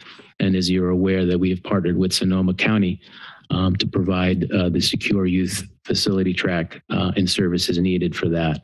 And we are continuing to look for new options and expand that. Those options, there are a few available that we're exploring, but right now Sonoma County is the closest to us. I know I've been asked if we have any neighboring counties that would host our youth, and the answer is no at this time, unfortunately, but I will keep trying. Move on to our adult division.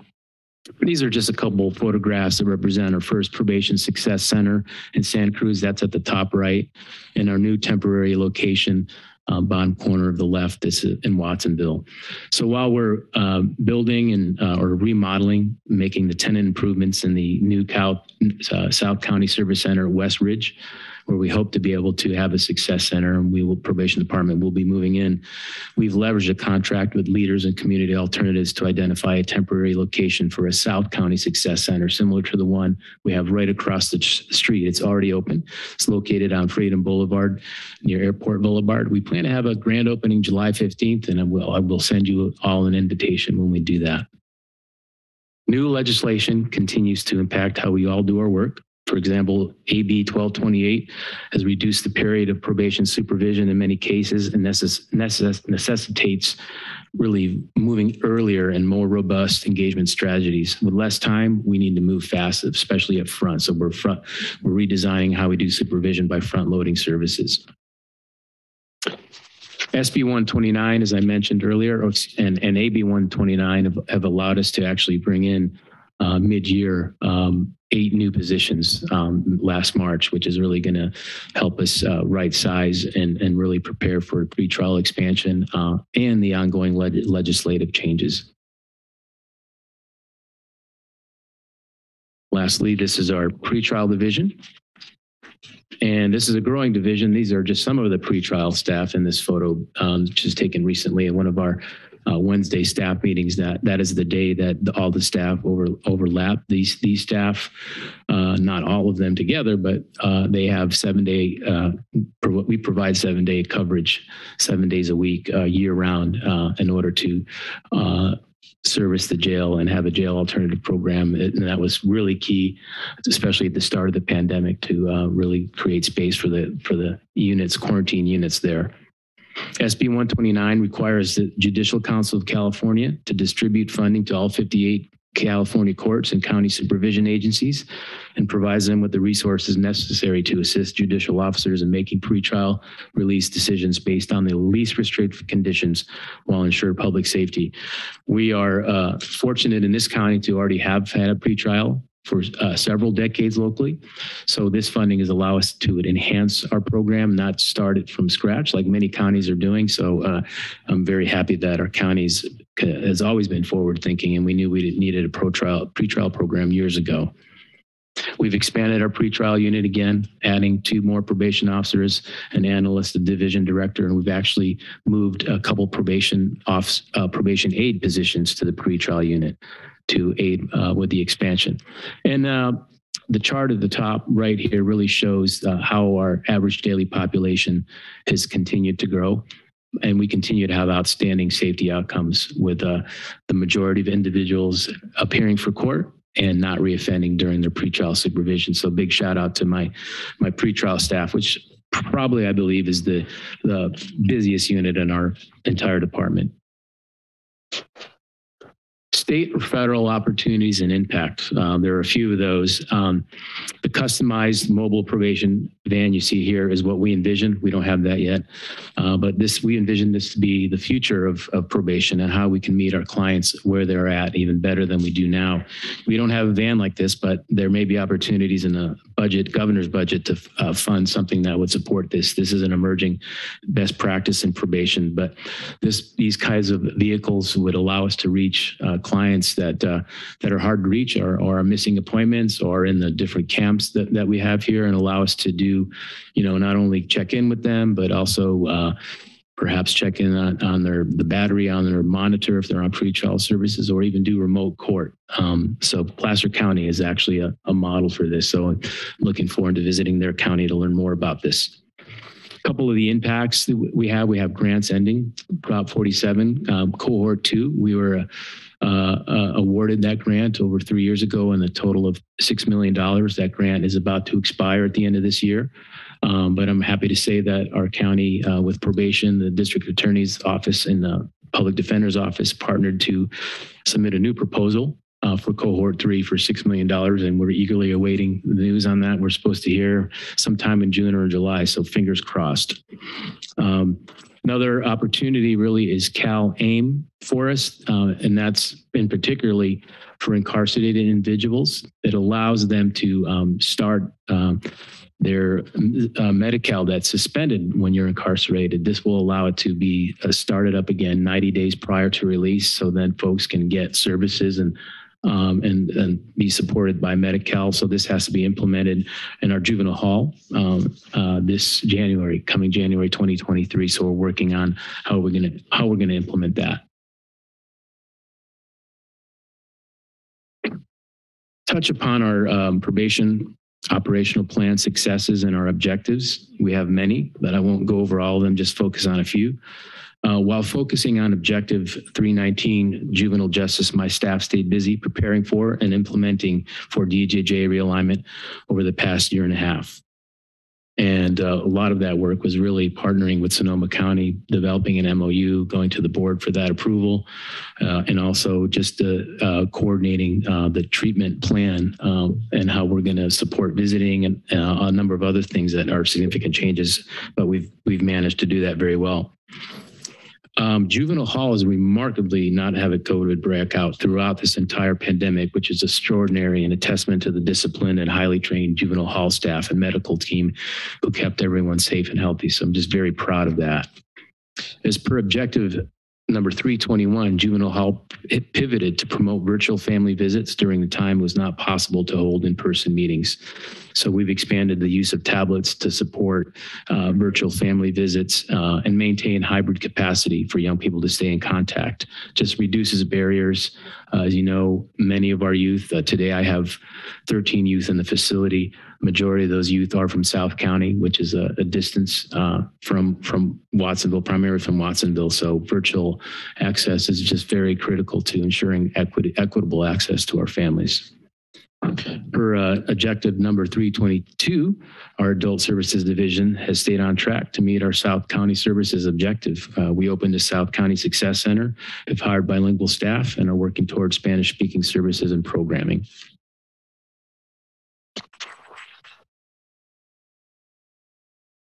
This concludes my presentation, and the recommended actions are, as you see here, approve the proposed budget for the probation department, including any supplemental material as recommended by the county administrative officer. And I am ready for questions. Thank you, Chief Geraldo. Questions or comments from members of the board? Supervisor Caput, why don't you start? Yes, it's okay. Hey, thanks for the report. The gymnasium's finally coming around, huh? Yes, it is. Yeah, I'm trying to think of, because, we've been talking about that. This is my 9th budget presentation. And I think my first one, I was inviting everyone to come play basketball at the gym. But it's a slow moving process. Initially, we were delayed significantly by the June, I think it was the June beetle and a few other things, but we've moved far past that. And now we hope to break ground on that this coming spring. That's what we're truly hoping to. So we're like 80% or 90% of the way there to actually getting final the okay to go ahead and start that. Well, I'd like to take the first shot. Yes. On the. You will all be invited for that. And that's about it. Keep up the good work and appreciate all that you're doing, county, and I don't know. Does it look like the last question, the trend, less youth that have to go to juvenile hall or? Locally, that has continued to be the case here. As you know, the narrative and dialogue nationally, many places are seeing, spikes in crime, and even in California. But that, whether that's a trend or not, I don't know if it, that's just something that happens periodically. But locally, we're seeing our juvenile detention use of that just limited to the exception, which is really serious charges, which is generally murder, attempted murder, or robbery, those kinds of things. So those 13 youth that we have in the facility at the moment need that care and to be in secure custody until we figure out the right path to support them. And thank you. Nice seeing you at the trunk or treat. I know I gave you some candy and you and your family were out there at the fairgrounds last October. So yeah, it was great that you supported that. Thank you, Supervisor Cabot. Supervisor McPherson? Yeah, I thank our director, Geraldo, and your chief assistant, Valeria Thompson, your whole team for your efforts. This is another area wherein the state mandates have not been resourced fully like we'd like them at times. But, throughout all of that, the probation department for the 10 years I've been on the board and before that too, going in, it's been recognized as a state model to be as being innovative, caring, and professional in all senses of those words. You really be commended, and you're always looking forward. I also really especially appreciate the challenges you faced during this COVID-19 crisis and how important it is to track how clients are doing so safely, and for the officers and the clients both. How often in general will an officer visit a client? It would be once a week or? That's determined by the case load that they're on in terms of their risk and need level. So I'll give you an example. There are folks who are on pretrial services, it's pre-sentencing, awaiting court. Those individuals are often seen, and some of them in cases weekly, coming to the office, or periodically we will go out to their homes. In fact, just the other day we had to go to a home. We had information that someone was potentially planning for something, let's say that, pretty harmful. So, we went out with our sheriff's office and conducted a search, and thankfully everything worked out, and we took care of the situation. So that's the pending circumstance made that requirement. But if you are on a general supervision caseload, meaning that you are generally not likely to recidivate and you have a lot of supports in place, you might be required to come in to the office every couple months. Then on the other side, we have our AB 109 population, which is post-release community supervision. That would require a contact every 30 days to be out in the field, in the office, and so on. We've really learned during the pandemic that a lot of the work we could do is also remote. We might say next month, or let's just check in remotely if you're doing fine. We'll do a virtual contact with that capacity, and so not necessitating someone to leave work and come to the office just for a 20-minute check-in. So it really depends on the information that we have, the case, the risk level that they have, risk to recidivate, and information, and often maybe at the court's directive. How often we'll be out in the field, but we have folks out every day all over the county conducting visits. Just largely it's wellness checks. How you doing? Do you need anything? Particularly during the pandemic, we were handing out just a lot of things, vital things that families needed to support them. We were even letting them borrow MiFi so they can stay in communication with us. Right. Well, great. You're doing a great job. I was glad to work with your department in the food services program earlier, and I pledge to continue working with you on working with the neighboring counties and see how we can cooperate some effort, do some things in a cooperative manner. Thanks for your support. Thank you, Supervisor McPherson. Other comments or questions from board members? Just a quick one, Mr. Chair. Thank you, Director Giraldo. Can you give us a sense as to how the sort of oversight of specific populations, sexual predators, people who've been charged with are on probation from serious crimes, what that oversight looks like, and how are there any remaining challenges left over from COVID or other impacts we've seen recently? Well, I'll start with the what you call our clients who are on probation for sex crimes. Yeah, we have what we call a sex offender caseload, which probably has about 30 individuals, and these are individuals that are required to register through the Department of Justice, and also required to complete the mandatory sex offender program. It's state mandated. And so those individuals are supervised, very intensively.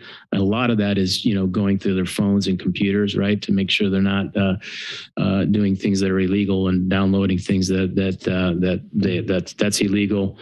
So that's a specialty type caseload that would have more frequent contacts and periodic searches because of that level. We also have intensive mental health caseloads, the most caseload, which is the maintaining ongoing stability caseload in behavioral court.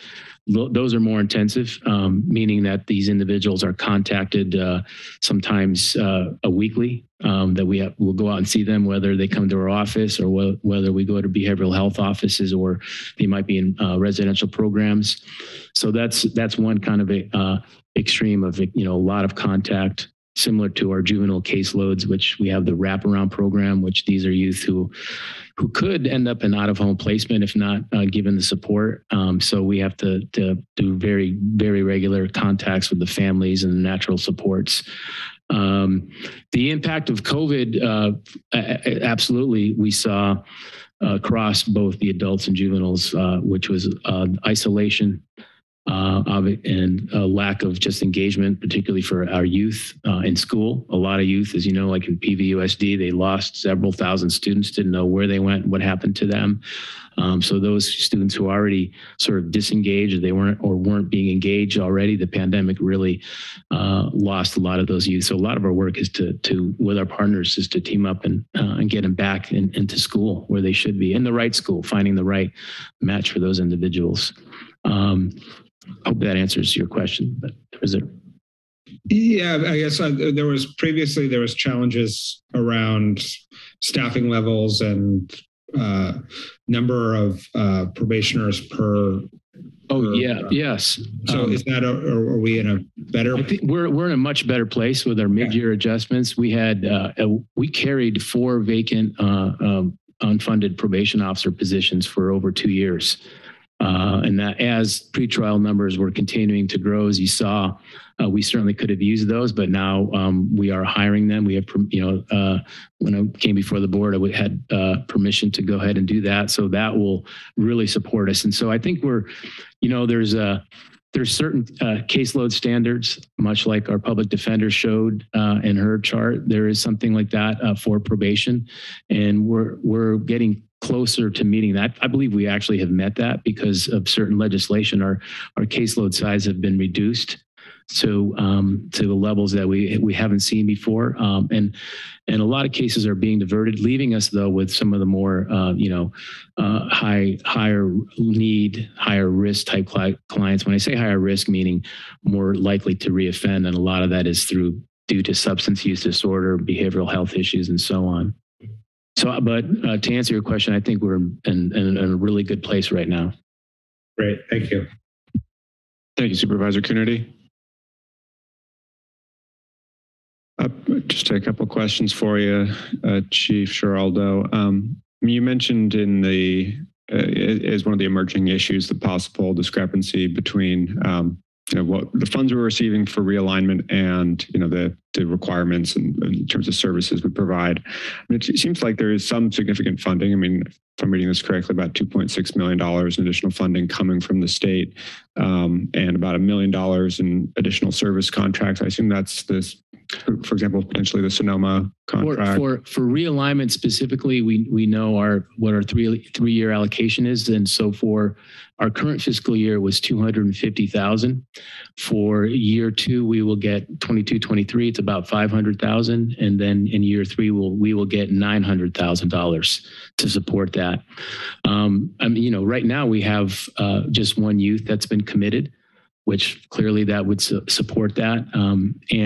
But we've done some calculations, and if for instance, I'll give you an example. We have 6 youth in DJJ right now who were there committed before they stopped intake, but they will all need to continue to serve time once DJJ closes, which is in July of 2023. So they will have to come back, serve time in a potentially Sonoma, but we will have to pay to cover that 6 youth. And I don't believe that the amount allocation that we have currently would cover that expense. So that's sort of the dilemma that we're at. Even with those increases of 500,000 and 900,000? Yes, I believe so, because those commitments then could be, at one time we actually had, about 3 years ago, we had almost 9 youth at one time in DJJ. Not committed at the same time, but because of the way they serve their sentences, they all happened to be there. And that time, of course, the state was covering most of that. But if that were to happen, and we hope we don't, hopefully, with our partners and strong work to go upstream, we'll really prevent that from happening. But these are what ifs. But I think it's just important to acknowledge that the potential for that is a big responsibility for all counties after the state decided to close the commitment facility, and pretty much said counties figure it out without getting a lot of money. And what's that schedule? Do we anticipate those 6 youth coming back under our responsibility this year? No, it would be next July, 2023. Okay. Yeah. And I believe they will still have time left from their commitment to serve. And the question and challenge is would Sonoma take all 6 of those? particularly after youth have already been in a commitment facility. They're going to be older. These could be youth that are, or young adults, actually, 20, 21, 22, going into a facility, a secure youth track with others who are 16. So these are all logistical issues that all chiefs are struggling with, and urging the governor actually to reconsider that hard closure. Yeah, it sounds like a challenge we'll have to continue to grapple with. It's great we're making these investments in juvenile hall, and I mean I know the capacity of that facility is somewhere around like 60 or it's 42 bed 42. Capacity. Yeah, okay. We have 13 there today. Okay. But yeah, we've been under capacity, fortunately, for a number of years.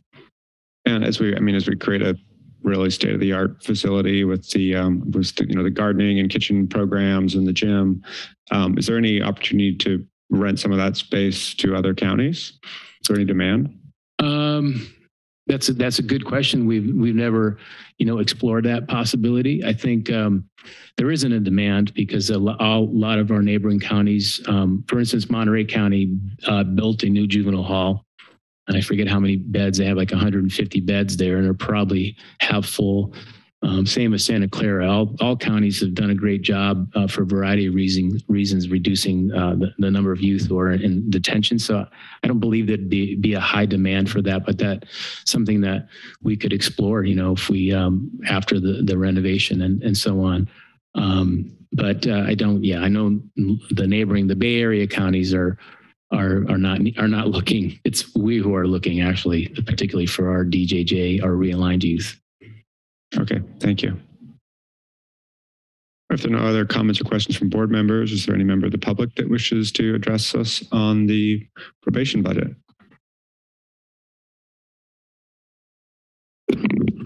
Thank you. My name is Becky Steinbrenner. I'm a resident of rural Aptos.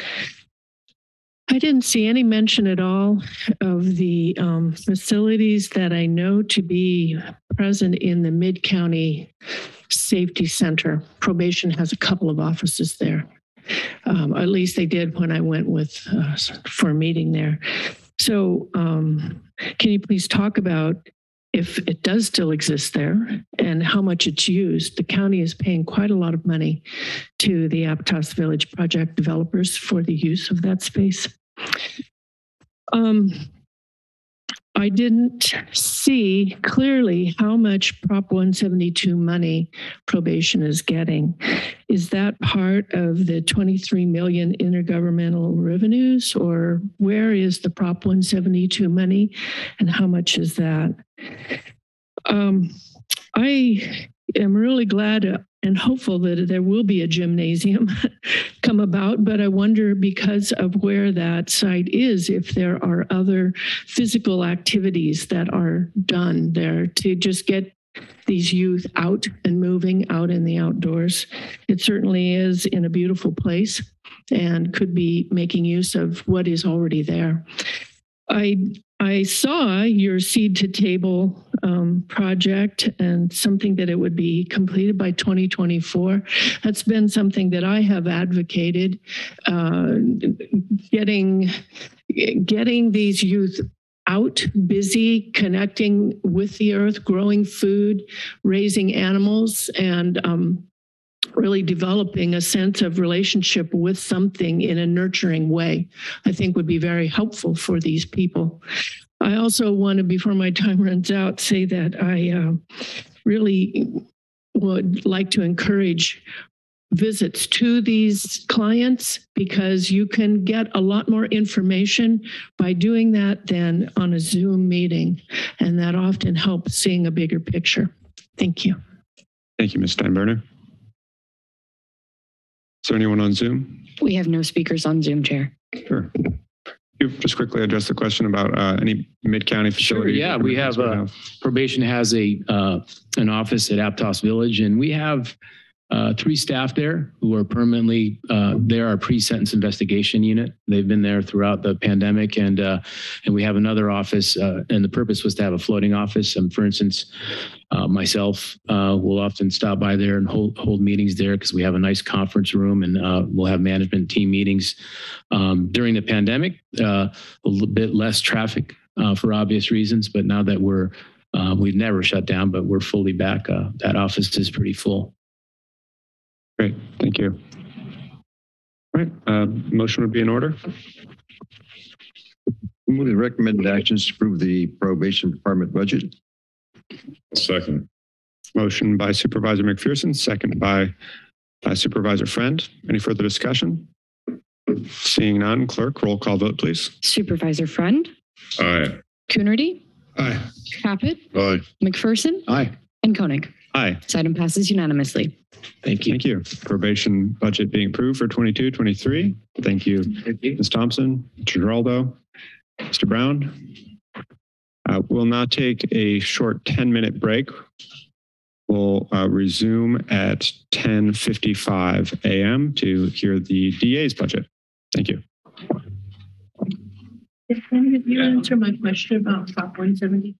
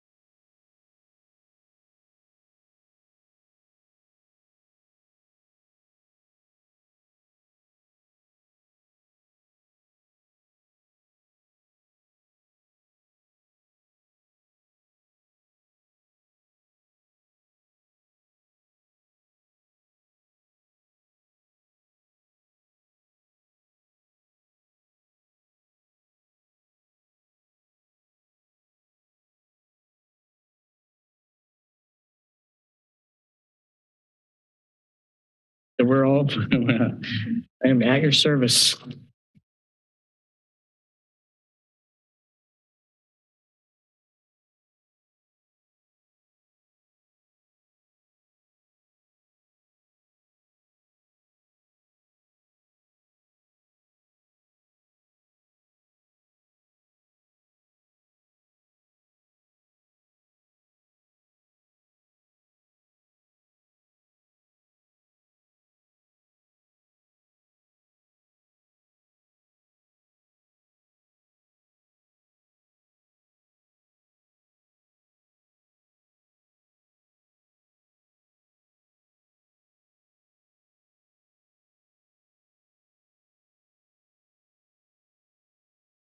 Now resume the budget hearings for the Santa Cruz County Board of Supervisors, and we'll move on with item 46 to consider approval of the 22-23 budget for the district attorney, public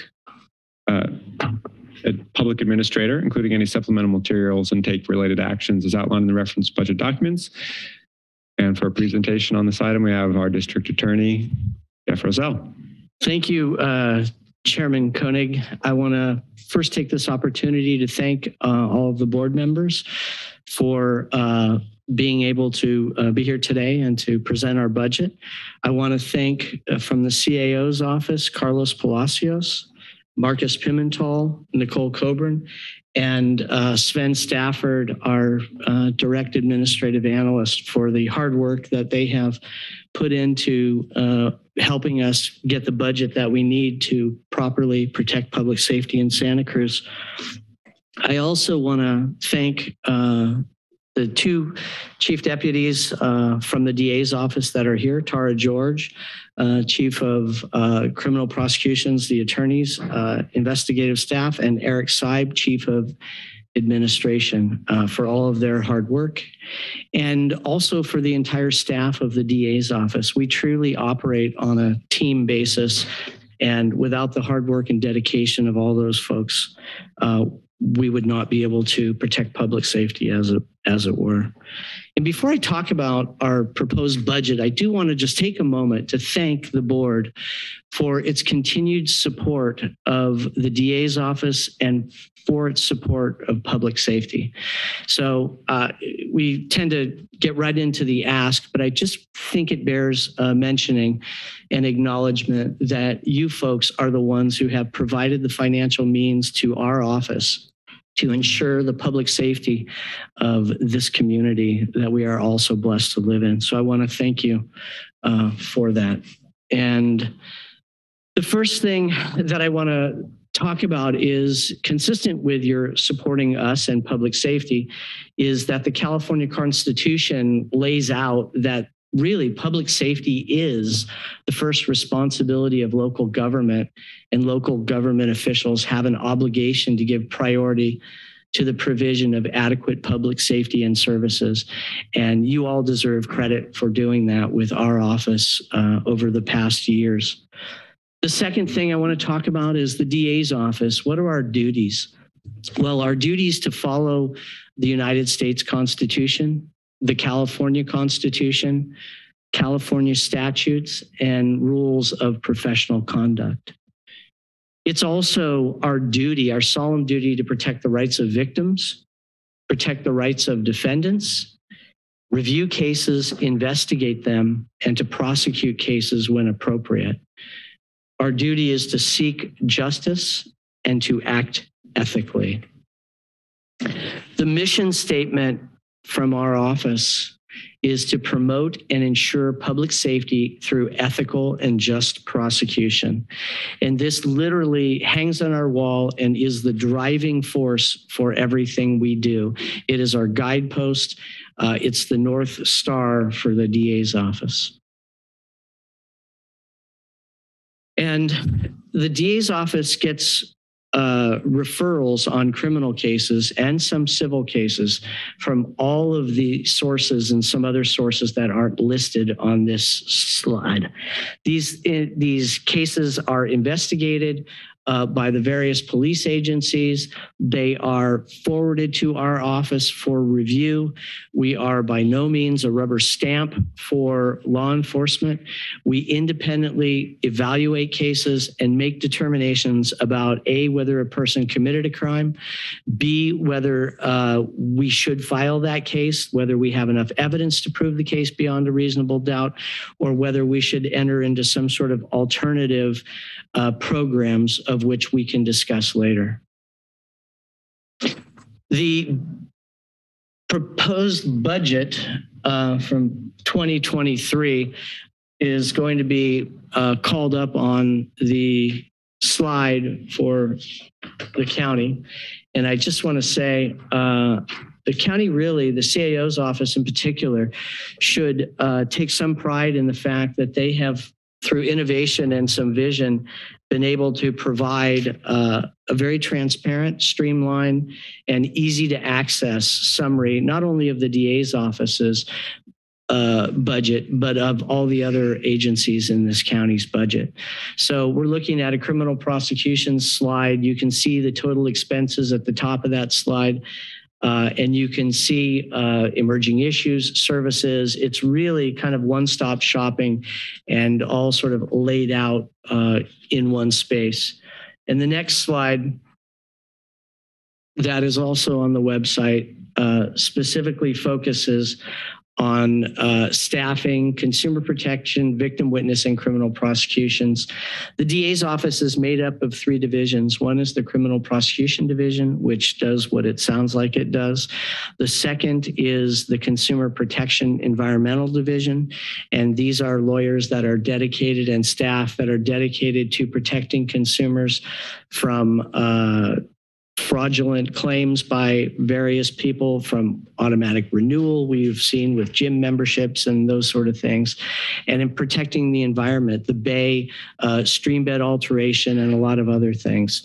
And finally, the victim witness division is literally designed, they do outreach, but they are designed also to assist and help victims navigate their way through the criminal court system. So, those are essentially the 3 sort of divisions and how they break down.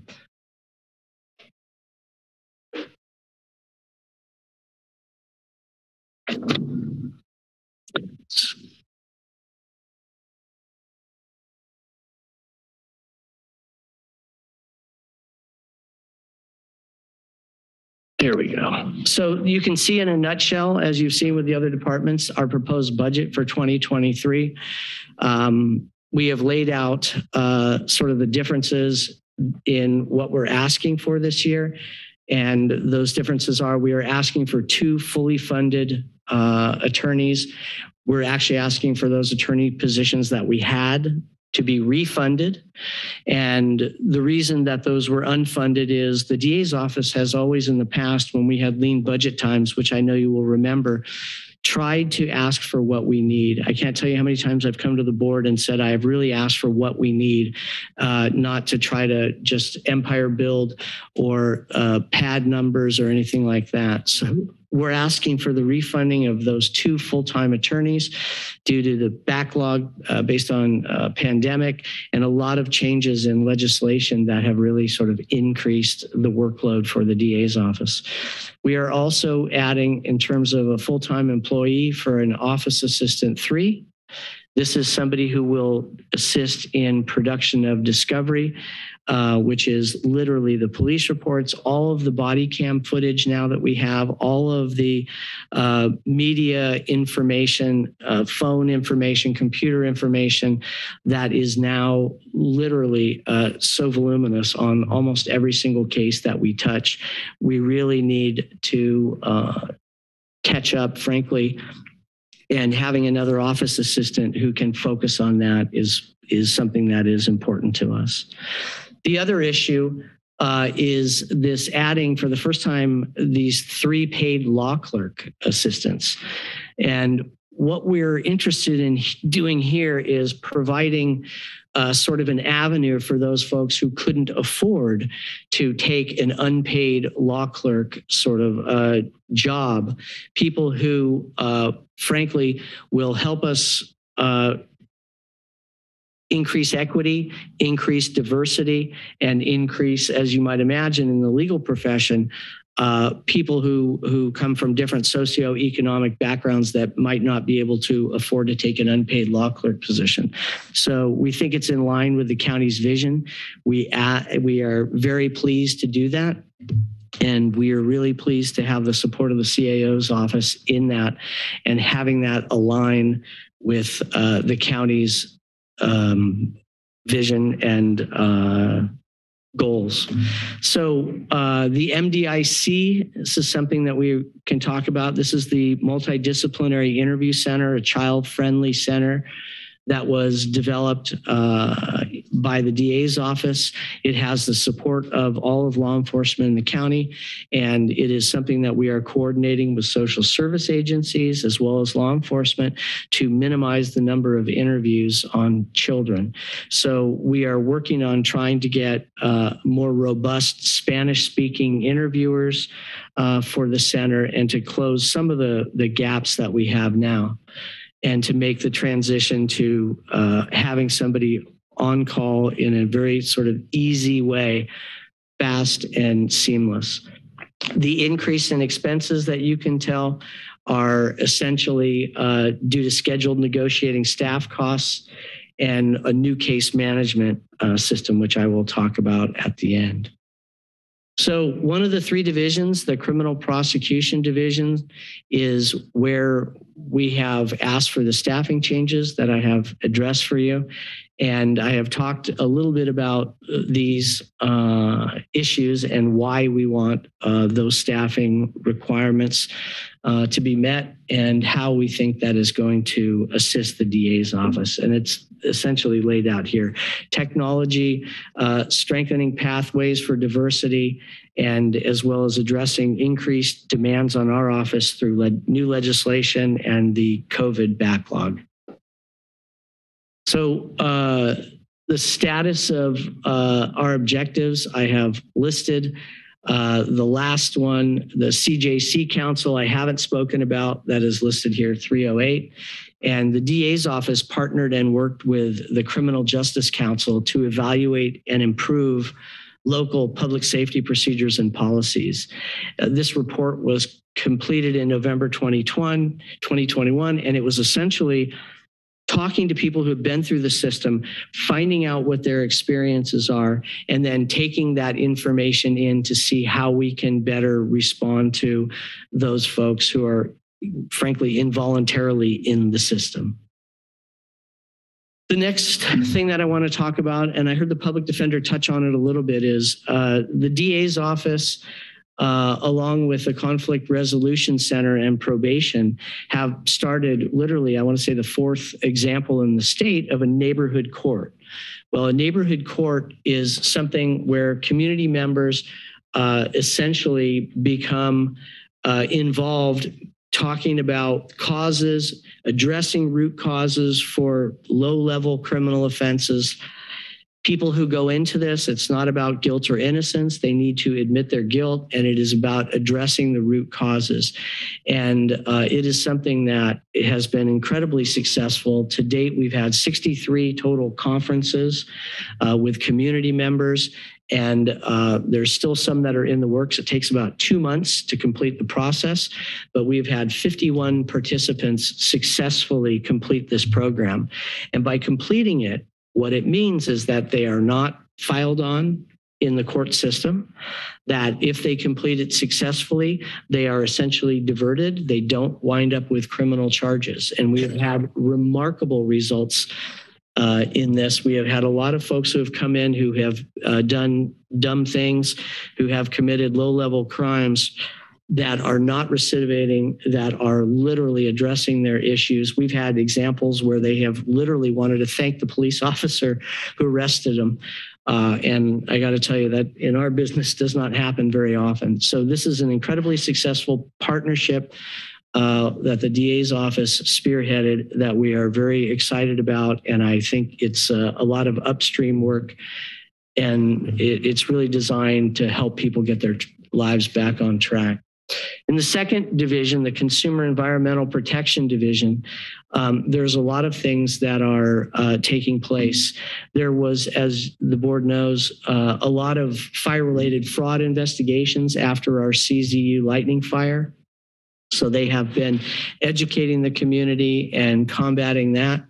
They have continued to investigate and have really focused in the last couple of years on nursing homes and elder abuse, automatic renewal subscription cases, which I mentioned, and really doing a lot of front-end outreach so that we can educate people about the ever-changing fraud schemes that are out there. And we really are also looking at ongoing claims about medical remedies and dietary supplements and those sort of things that are frankly misleading, that people are being conned into using. On the environmental front, we have identified some of the objectives that we're interested in, and it really is outreach. Like I say, in the DA's office, we have small opportunities, although in consumer protection, larger opportunities to prevent people from entering the system as victims. So we have increased our presence and want to increase it in the EDD task force, produced PSAs, both in English and Spanish, to educate the public as to fraud and schemes that are out there trying to take advantage of them, and also working with APS to produce PSAs focusing specifically on elder abuse. The Victim Assistance Program, the third branch of the DA's office, as you can see, we are focusing on recruitment and retention of those folks. We are emphasizing diversity and inclusivity of victims. That was also part of what I spoke about earlier in our partnership with the Criminal Justice Council, trying to sort of identify where we can do a better job, and also trying to align with the county's blueprint for shared safety. So the ensuring that the MDIC is running smoothly, I spoke about a little bit, and that is these Spanish-speaking interviewers. We need to make that program more robust. We're working on that, and we're working on, still communicating and coordinating with local law enforcement agencies to use the facility for something even outside of children who are direct victims, but children who are witnesses to crimes. Like I say, it's a child-friendly interview center, and if you haven't been there, I would encourage you to reach out to us. We're happy to take you there, and it's the first of its kind in this county ever. And it's something that we should be very proud of as a county. And I know as the DA's office, we are proud of. The second sort of prong we're working on is a facility dog for that multidisciplinary interview center. We have a dog already associated with the DA's office to assist victims who go into court. It's essentially a comfort dog. It's a dog that is there to provide emotional support for people. It's a model that we are very blessed to have, and it's something that we want to expand out into the multidisciplinary interview center. And finally, we are also working on a major new case management system. Since 2003, we have had a system which has functioned better than what we had before, but we need a new system, and we have been blessed to work with the CAO's office to get a new case management system. And this system, like I say, pushing out discovery, pushing out information to the defense, all the body cam video footage, all of the media information, the phone records, the computer records, all of that stuff have turned cases that, I can remember in the old days would be maybe a half an inch thick to the average file now is several inches thick with all this information. It requires us to process it. It requires us to push it out to the defense in an efficient way. And this new case management system will allow us to do that. And by getting that information out quickly and efficiently and comprehensively, we are able to reduce court appearances. We're going to try to streamline cases and get them resolved in a quicker fashion. Because as you might imagine, if defense attorneys don't have all of the information, it's difficult for them to do a complete assessment. So that is literally sort of the last large piece of our budget. And at this point, I just want to say I would ask the board to approve the 2023 budget. I'm happy to take questions from any of you. And I want to thank you once again for your continued support for public safety and also for the support of our office. Thank you very much, District Attorney Roselle. Other questions or comments from members of the board? Supervisor McPherson. Well, thank you. Thank you, Mr. Chair. I want to thank the District Attorney, Jeff Roselle, and your team, Ms. Tara, Ms. Sieb, Mr. Stafford, FCA's office, for your ongoing great work. And especially at this time and this year, for the respect you've had in the past, and you certainly have exhibited that as we go into having our own district attorney under the county, or district public defender under the county umbrella. It's very impressive, and it's highly respected by everyone involved. Like other justice departments, I know that COVID has presented you the number of challenges when it comes to trial schedules and meeting with witnesses and evaluating evidences, and thank you for getting through this. I hope that COVID experience we've had is going to be over, and I'm glad to see a modest increase in your staffing to address the backlog of cases. And I really especially want to thank you, and this is another example of Santa Cruz County being out in front, for your continued work on the neighborhood courts concept. I don't know how many of those courts are in the state now, but I know we are one of a few to begin with. And I think that's an important investment in reducing our overall crime numbers of justice involved, and reducing citizens that need some help, and reducing recidivism. A question.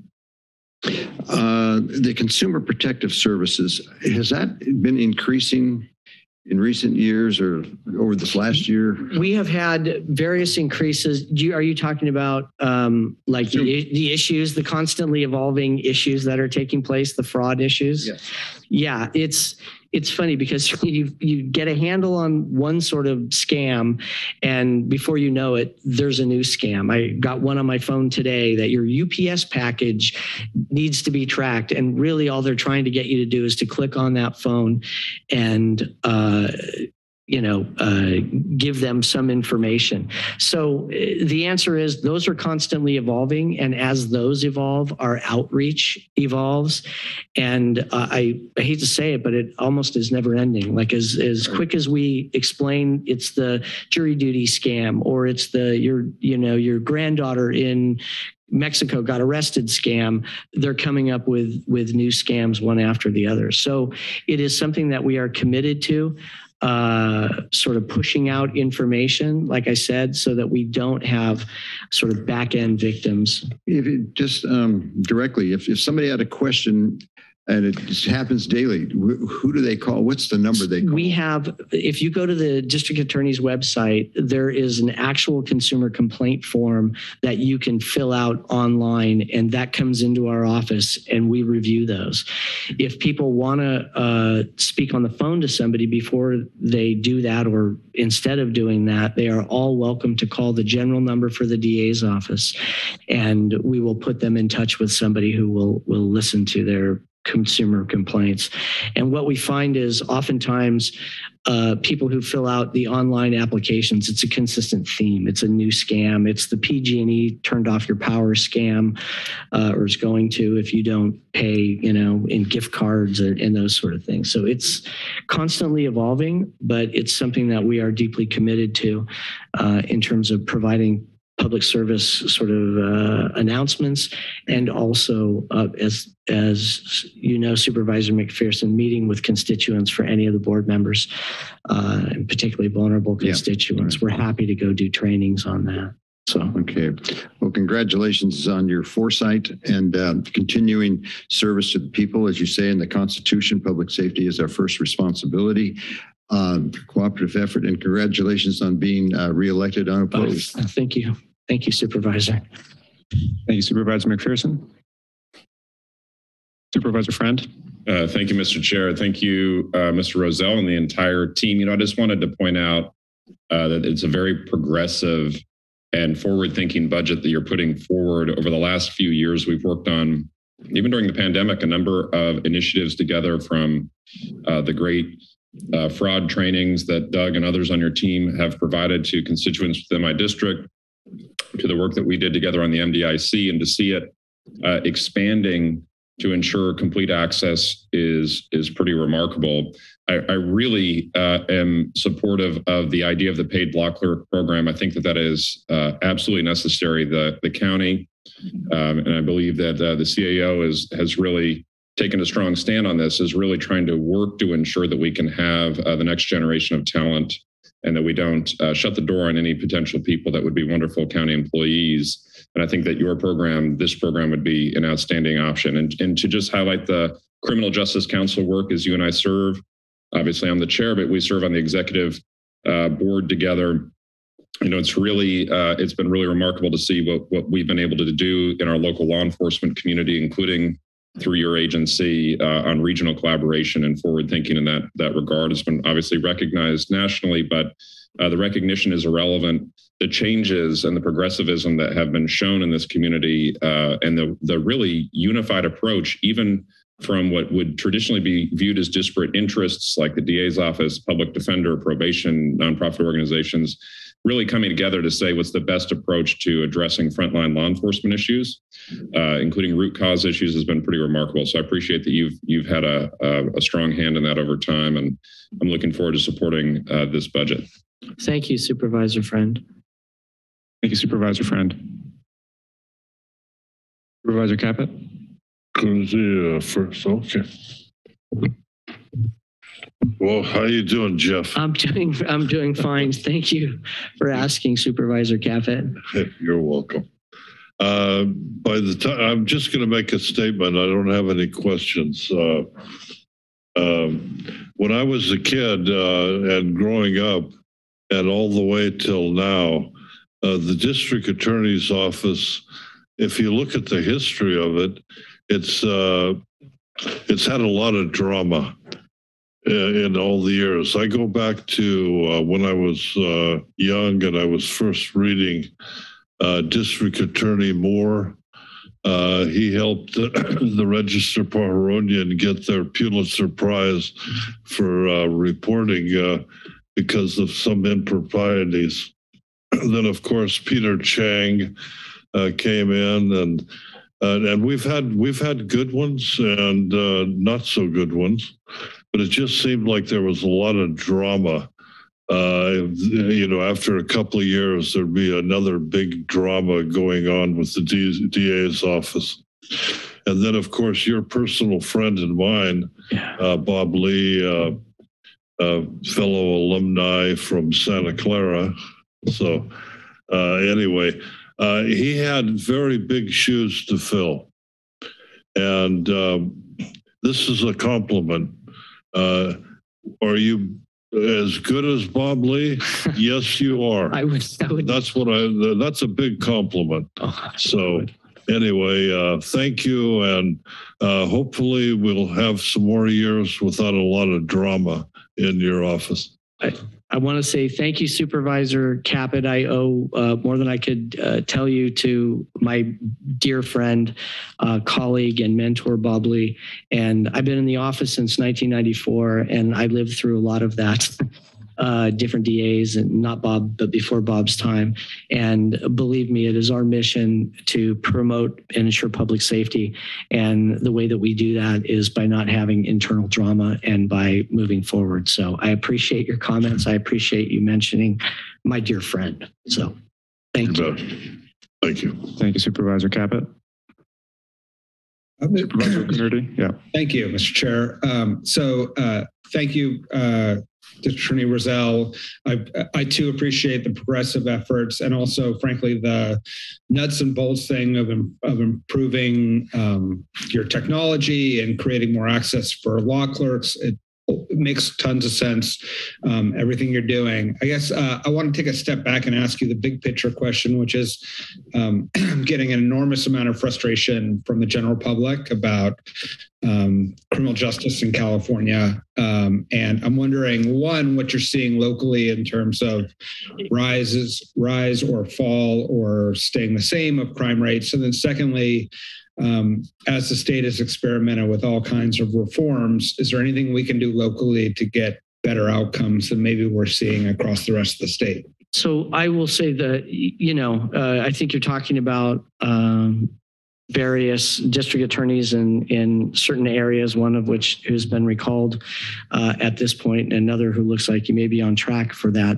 All I can say is this, our DA's office has tried to be a blend of progressive, sort of thoughtful solutions when appropriate, but also understands that people need to be held accountable for the things that they do. And so that balance is something that we strive to achieve every day. Crime rates in various instances have gone up, property crimes, those sort of things. And some of that I think is due to COVID issues. When people are not housed and, are not acting responsibly, if they're out, they're probably not going to be acting responsibly until there's some sort of an intervention and that sort of thing. So I don't think those are a surprise. In terms of what we can do, I will say this, and the people of Santa Cruz County should be understanding how blessed they are. Law enforcement in our county works together. Law enforcement in our county, from probation to all of the police agencies, this MDIC, taking the children to this interview center with buy-in from every agency. We do not have conflict that exists in other counties. We work together. We have a common goal. And frankly, you even see it with the public defenders, who you heard the public defender mention our support, and we are supportive of the public defender. We may have differences on cases, here and there and what we think about for sure.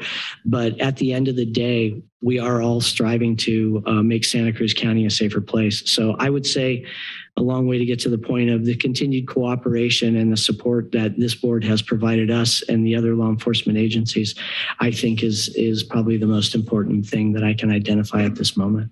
All right. Thank you. Thank you. Thank you, Supervisor Kennedy. I know addressing the backlog of cases is a huge priority for you, and it's good to see in this budget that we're adding those 2 additional attorneys to help with that.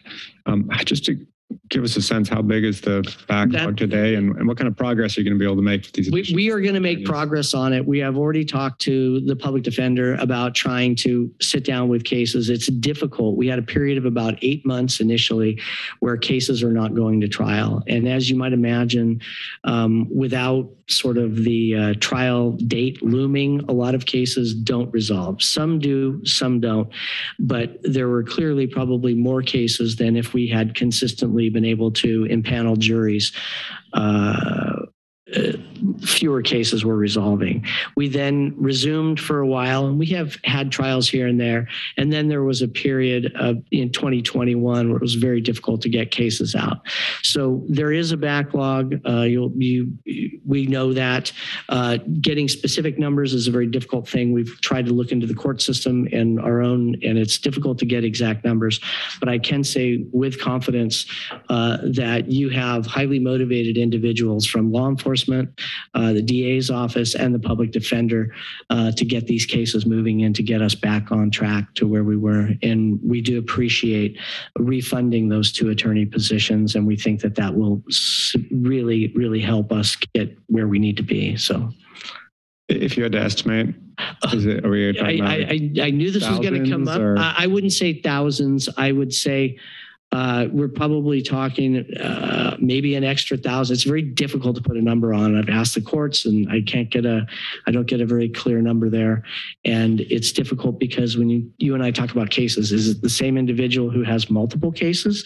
Because if that individual was not housed and didn't have a trial date, they have now picked up other cases. So if you want to go by individuals, it's one thing. If you want to go by cases. So all I can tell you is it's a difficult number to put a finger on despite us trying. Mm-hmm. Got it. Yeah, and certainly the progress with the neighborhood courts is really encouraging, especially those outcomes as far as no recidivism and just the quality of the outcome for the participants. Do you see? Is there an opportunity to continue to expand that? Yes, we are working on a monolingual court so that it can address people who aren't speaking English in Spanish primarily.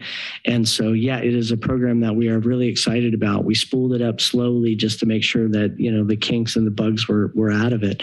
But it's clearly something that we believe can be expanded, that we are interested in expanding. And like I said, these are people who will wind up successful without criminal records, who are not coming back, and frankly have some appreciation. And you have community members who, in the past have been frustrated, business owners or various people who wanted to get involved, and now that can have a direct dialogue with somebody who is taking responsibility, who has committed a low-level offense. Great, thank you. Thank you. We'll now take public comment on the district attorney's budget for 22-23. Thank you. My name is Becky Steinbrunner. I live in rural Aptos. I am very grateful for the consumer protection and the environmental legal help. When Mr. Brown, the main leader of that, was brought on a few years ago, it was my understanding that department is self-funding. Is that still the case? And if so, I'd like to see that change. I was very grateful for Mr. Brown's help in getting some action that resulted in the Aptos Village project developers having to be held accountable. Like you said, people have to be held accountable for what they do. And nothing would have happened with that whole soil contamination, pulling the tank out and hauling it in the middle of the night away and covering it all up. Nothing would have happened at all about that if it had not been for Mr. Brown's help. And that came about from the insistence that it be from the county environmental health itself. So I'm grateful for that department. I would like to know if it's still self-funded. I would like to support it publicly being funded if it isn't.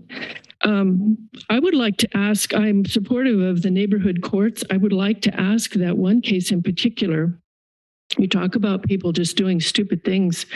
The whole tire skid thing across the Black Lives Matter mural in downtown Santa Cruz, I think that is a perfect example of something that should be in neighborhood court, not being prosecuted at a higher level, which I think your office has announced it intends to do. So I hope that can go instead to a neighborhood court. How much is the child-friendly interview space being used? I've heard in previous budget reports that it is very little used. And while I like having a dog there, there's some kids that are really afraid of dogs, and I think having smaller animals would be of benefit. And I'm out of time. Thank you. Thank you, Ms. Steinberner.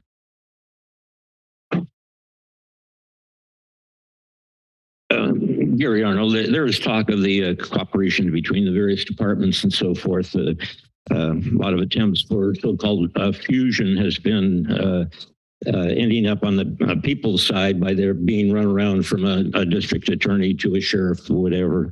And what I'm talking about is that has to do with politics today, where people are being threatened. There were 2 supervisors on this board of directors that threatened the Granges. I think most of you have a Grange in your districts. Both the people and the property were threatened by phone by people that will testify. That's to the sheriff and to the district attorney. The 2 of the supervisors, made those threats. That has been a squash on free speech for a long, long time. And if somebody can tell me how we can get the people that we elect responsible and answering to threats for speech. This one speaker happened to also have spoken at the resource center, so it wasn't that much different if you're looking at just aiming across the political spectrum. It was a speaker that should have been allowed to speak, and it's put a quill on or a wet blanket on other people that want to use those facilities. Thank you. Thank you, Mr. Arnold.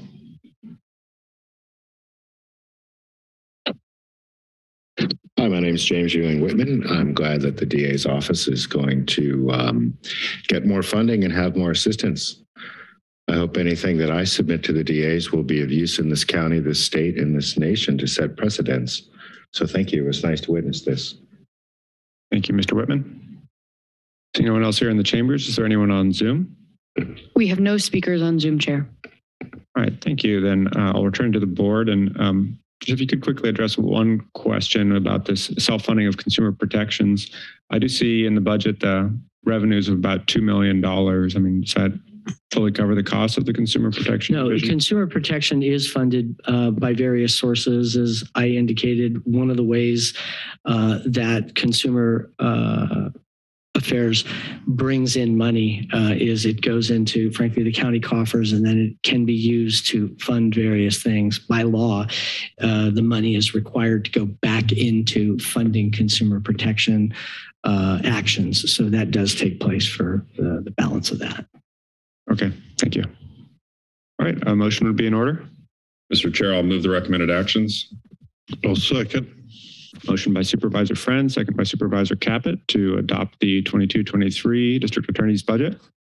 Any further discussion? Seeing none, clerk, roll call vote, please. Supervisor Friend, Aye. Coonerty, Aye. Caput, Aye. McPherson, Aye. and Koenig. Aye. The item passes unanimously. Thank you. All right, thank you to the DA team. We'll now proceed with the final item on our regular agenda, which is to consider approval of the 22-23 proposed budget for the Sheriff Coroner, including any supplemental materials and take related actions as outlined in the reference budget documents and as recommended by the County Administrative Officer.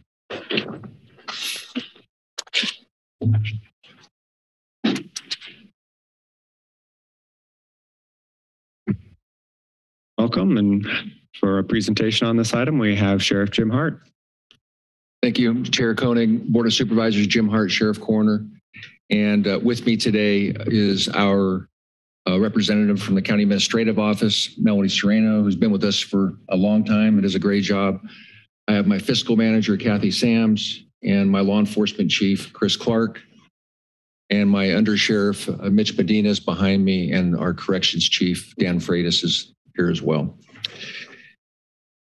And before I get started, I do want to thank the board and the CIO's office for the work on getting this budget prepared and in front of you. And then I also want to acknowledge my staff.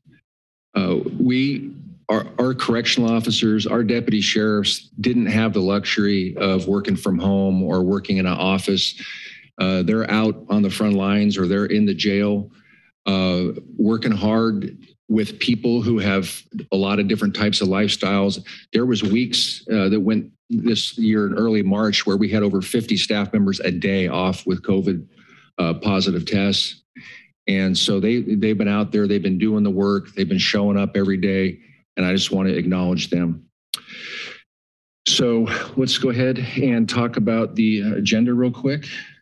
So today we're going to just give you a brief online review of our budget. We're going to talk a little bit about positions and some crime data, and then go forward with the recommendation.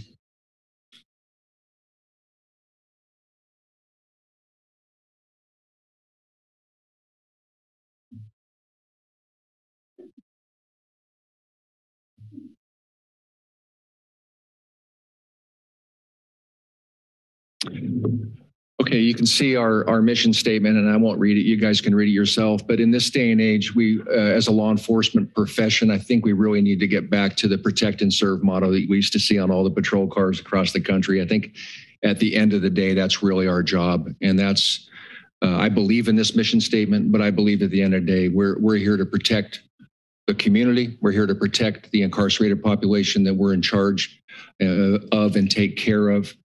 And we're here to serve the people of Santa Cruz County. You can see in this proposed budget, our total expenses have increased by about 5%. We're looking at roughly a $94 million budget this year. Our revenues have gone up a little bit at about $33 million. with a net county cost of about $60 million this year from the general fund. That's a 7% increase, which is largely salaries and benefits, and then the addition of 2 non-sworn positions. And we don't take lightly that number, the $60 million number. That's a big number, and I get it. That's general fund dollars. But at the end of the day, we need to run our jails. We need to have enough deputies out on the street and do all the things that are mandated from a sheriff's office, which there are a lot of different requirements that we have. And so we're broken down into 3 divisions on this org chart. And you can see that the 7 areas that we have under operations, or we call it our law enforcement group: investigations, community policing, coroner, civil, abandoned vehicles, and operations administration, which is basically all the administrators in the office. And then on the corrections side, the main jail and Blaine Street are lumped in together. And then we have our Roundtree facility, which is the Roundtree medium security jail, and then the Roundtree rehabilitation and reentry facility. If we can just click on the medical services, I do want to call this number out. Our medical services costs and contract are increasing, and they're tied to the San Francisco CPI, but they're also having a hard time finding health professionals to work anywhere, whether it's a hospital or a jail. And so the costs are going up in terms of trying to attract qualified people who are willing to work inside of a jail facility. And so this year we're anticipating spending about $7.7 million on medical services in our correctional facilities. And then, as you might recall, a couple of years ago, we transitioned to a contract for food services. And that cost is at $1.6 million, which is substantially lower than before we did that. And so we are seeing a cost savings on this. Our vendor, Aramark, is doing a fine job and providing quality food to our incarcerated population. So with that, let's go ahead and move on to the next presentation, Melody. Excuse me, can we talk about court security real quick? I do want to touch on court security because this is turning into a substantial general fund expenditure. By design, court security is supposed to be fully funded through the state, and it was back in 2011 when we signed our last contract. We've been out of contract with the state for many, many years now, and their funding has not kept up with all the cost increases that we've experienced the last 10 years. And so this year, our court security funding of 24 personnel plus transportation and some other things that we do is going to run about $5.3 million. And that's to provide judicial protection in the courts. It's also to move incarcerated population to their court appearances and different types of visits that they have. And the general fund hit now is about 1.7 million, something like that. That's how much underfunded this contract is with the state.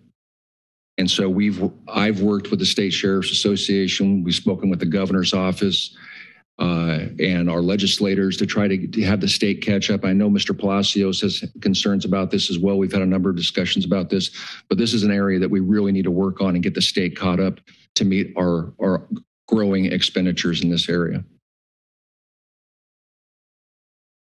Yes, please.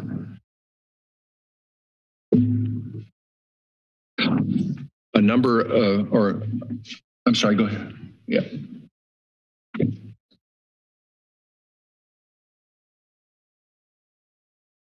Okay, can we move on to just one more slide? There we go. So briefly, this is our proposed staffing, including the unfunded positions, is 36.5. We're going to be adding 2 positions that are non-sworn for our corrections bureau for programming and visitation. You can see our expenses have gone up about $4.5 million in the proposed, and our revenues increased a little over $500,000.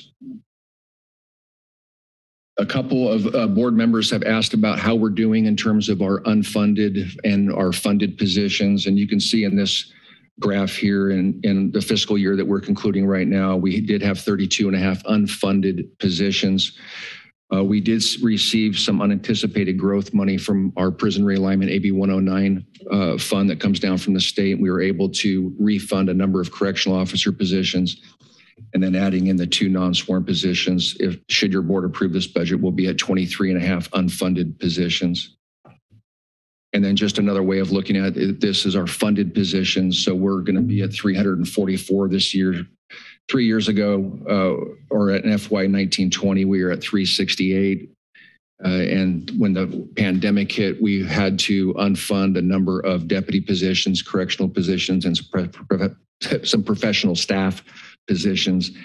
And you can see now that we're at about a 10-year average at the 344 funded position mark. On our law enforcement side, some major program or staffing changes is that we have increased our funding for officer training in this proposed budget. We haven't done a lot of training outside of our mandated training during COVID.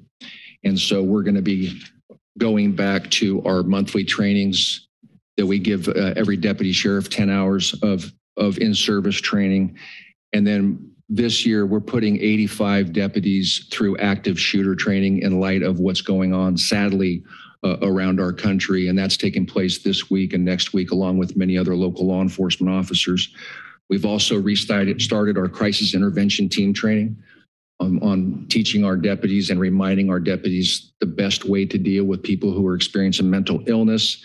And we've already held one session this year, and we'll be holding another one in this calendar year as well. We did complete our DNA lab design. We brought in a consultant and used some DNA trust money to pay the consultant to come up with a design, and that has been completed. Our focused intervention team is up and running with 1 deputy and 1 sergeant. We're going to be adding the 2nd deputy back here in a few months when we get a couple of people off of training.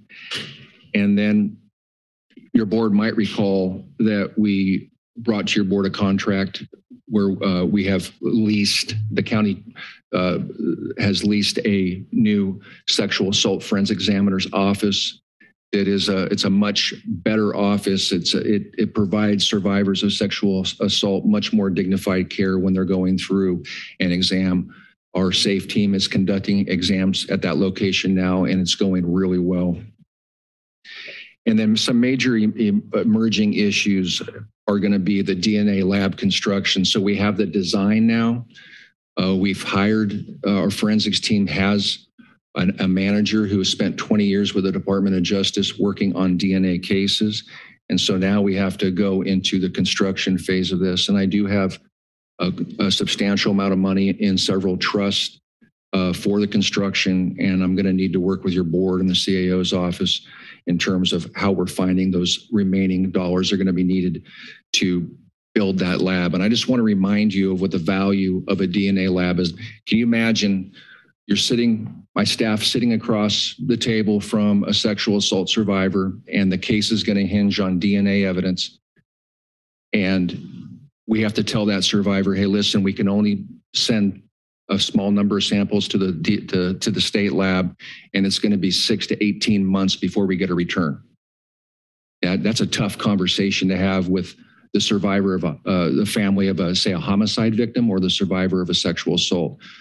When we have our own DNA lab and we have that sample or that evidence, we can turn that evidence around in 48 to 72 hours, 2 to 3 days versus 6 months to 18 months.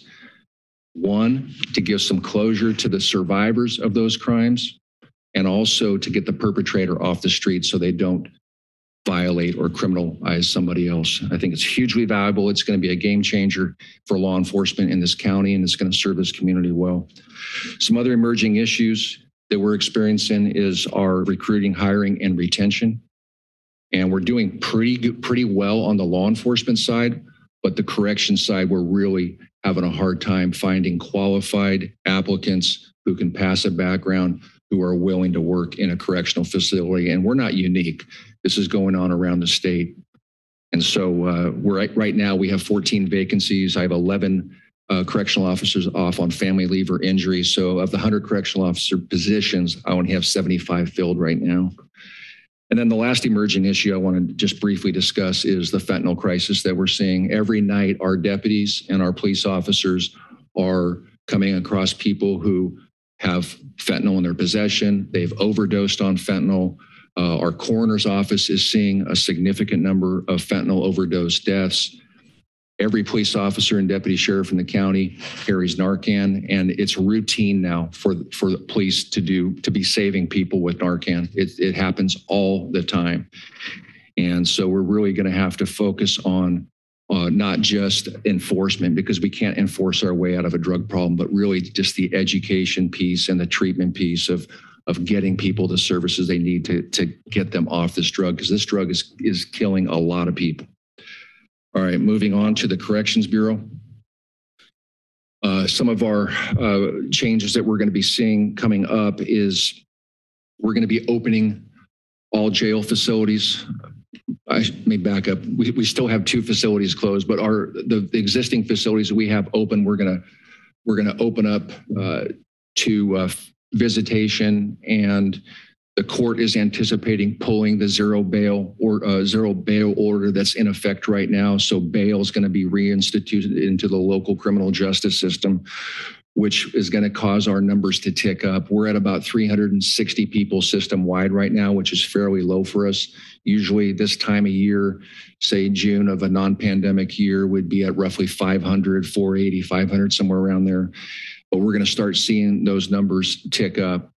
And I was really happy to see Fernando Giraldo's report on the number of pretrial releases that his team is working on, because we rely on those guys to keep our numbers down.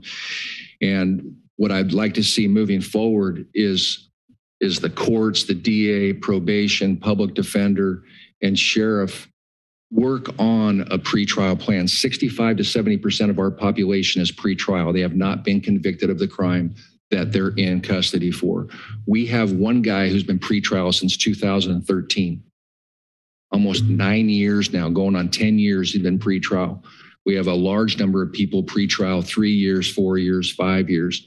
And so we need the courts to take control of this and push these cases through so that the people can either be found not guilty and released, or found guilty and move on to state prison. But our jail is not built to house people for this long a period of time. We've just completed our first year of our contract with WellPath on the mental health side, and they're doing a fine job, and that contract is going very well. Assembly Bill 1863 was passed, and that has provided free electronic monitoring services to anybody who's on electronic monitoring, meaning that the county can no longer charge. So some $500,000 was built into this budget to cover the charges that we used to refer back to the clients, and now that the county is responsible for. I briefly touched on our staffing increases, and going on to the major emerging issues, we talked about recruiting, hiring, and retention on the operations side, and I touched on the correction side. Your board last year approved a large project that we're going to replace all camera systems, alarms, and control panel in the main jail. It's a very expensive project that's going to take 2 years to complete. And then in terms of emerging issue, our jail, particularly the main jail, is an aging facility that we're going to need to come up with a plan on, because just the design, the way it's built, and the maintenance on it it's in need of replacement. We've been working with Real Property on finding a modular building to replace the recovery center out in front of the jail. And so we anticipate that modular building being put in place in the spring, and the recovery center restarting either late spring or early summer of 23. And then I've touched on the jail medical. And so I heard the district attorney talk a little bit about crime rates, and this is something that we monitor, or I monitor very closely, as does my executive staff. And we report monthly to the FBI on a uniform crime report, where all agencies have to report in on what the crime stats are for that month. And so this is a very accurate snapshot of where we are in the last 12 months. And so in Santa Cruz County, in the unincorporated area, not the city of Santa Cruz, Capitola, Watsonville, or Scotts Valley, but unincorporated Santa Cruz County, The number on the far left, the 9.87, is the number of crimes per 1,000 residents in unincorporated Santa Cruz County. And so the state average it's about 2.5 times that. So we're at about 40% of the state average for our overall crime rate. Our property crime rate's less than half of the state average. And then you can see our violent crime rate is very low, 1.6 compared to almost 4.4 on a state average. So crime-wise, we're doing pretty well. This is a graph showing since 2010 how our overall crime rate has been going and what direction. And you can see before prison realignment, we're at almost 27 crimes per 1,000 county residents. And now we're at about 11 crimes per 1,000 residents. So a reduction of about 60% in crime over the last 10 years. And then just touching on the homicide rate, fortunately, we have not had a homicide in unincorporated Santa Cruz County this year. We had 3 last year. There was a slight uptick in 19 and 20. But I was getting concerned that we were going to start seeing this number elevate. You can see in the late 80s, Santa Cruz County in the unincorporated area was a particularly violent time in the late 80s, early 90s. And compared that to where we're at now, we're doing quite well in this area. And then just one last slide on this. In terms of 5-year increments, how we're doing. You can see from 88 to 92, there was 32 murders in Santa Cruz County. And then in 2013 to 17, there was 2. That's a very significant reduction. For the last 5 years, we've been at about the average that we've been for the last 30 years at 15. So some operational successes. Our data transparency was completed. I want to thank Sven Safford for his work on that. Our staff is about 75% complete on our profiling and bias training. Our forensic lab, which will be running the DNA lab, their accreditation is going to be completed in February of 2023. And then the practice range is still in concept right now. And I already touched on the DNA lab. Other successes, and I want to call this out because in our world, this is very important in terms of our lateral and hiring incentive program. Your board authorized us to provide a $25,000 incentive to experienced police officers that were willing to transfer to the sheriff's office. And before this program started, it was rare when somebody came to the sheriff's office. Most people transfer over to Santa Clara Police Department, Sunnyvale, or some agencies over the hill where they can make up quite a bit more money. And so with that hiring incentive, we've been able to hire and put to work 14 police officers in the last couple of years, and we're scheduled to hire 3 more this month. So it'll be 17 lateral hires in about 2 years.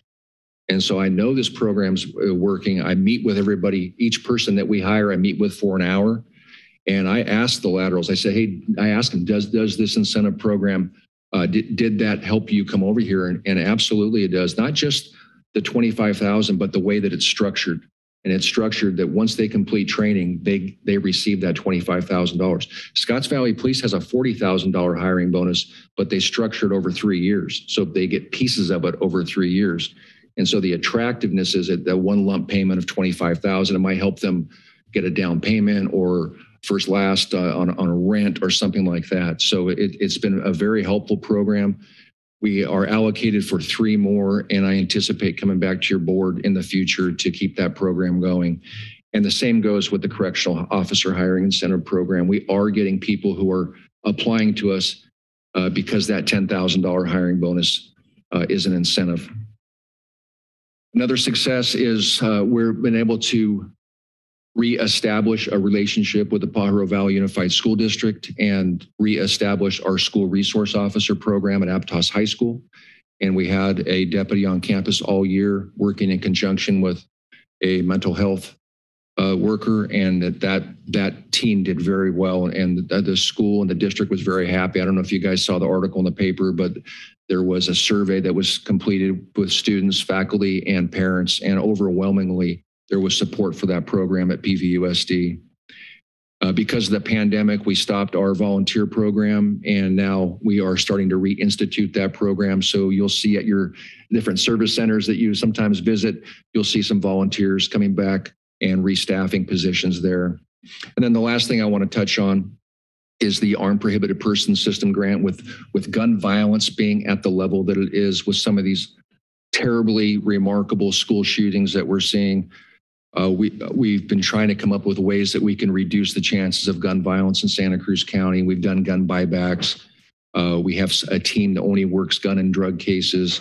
But we were selected by the Department of Justice as one of 3 counties to receive funding to pay for a deputy to work on cases where the court has ordered somebody to give up their firearms, whether it was because of a gun violence restraining order, they were convicted of a felony or certain misdemeanors.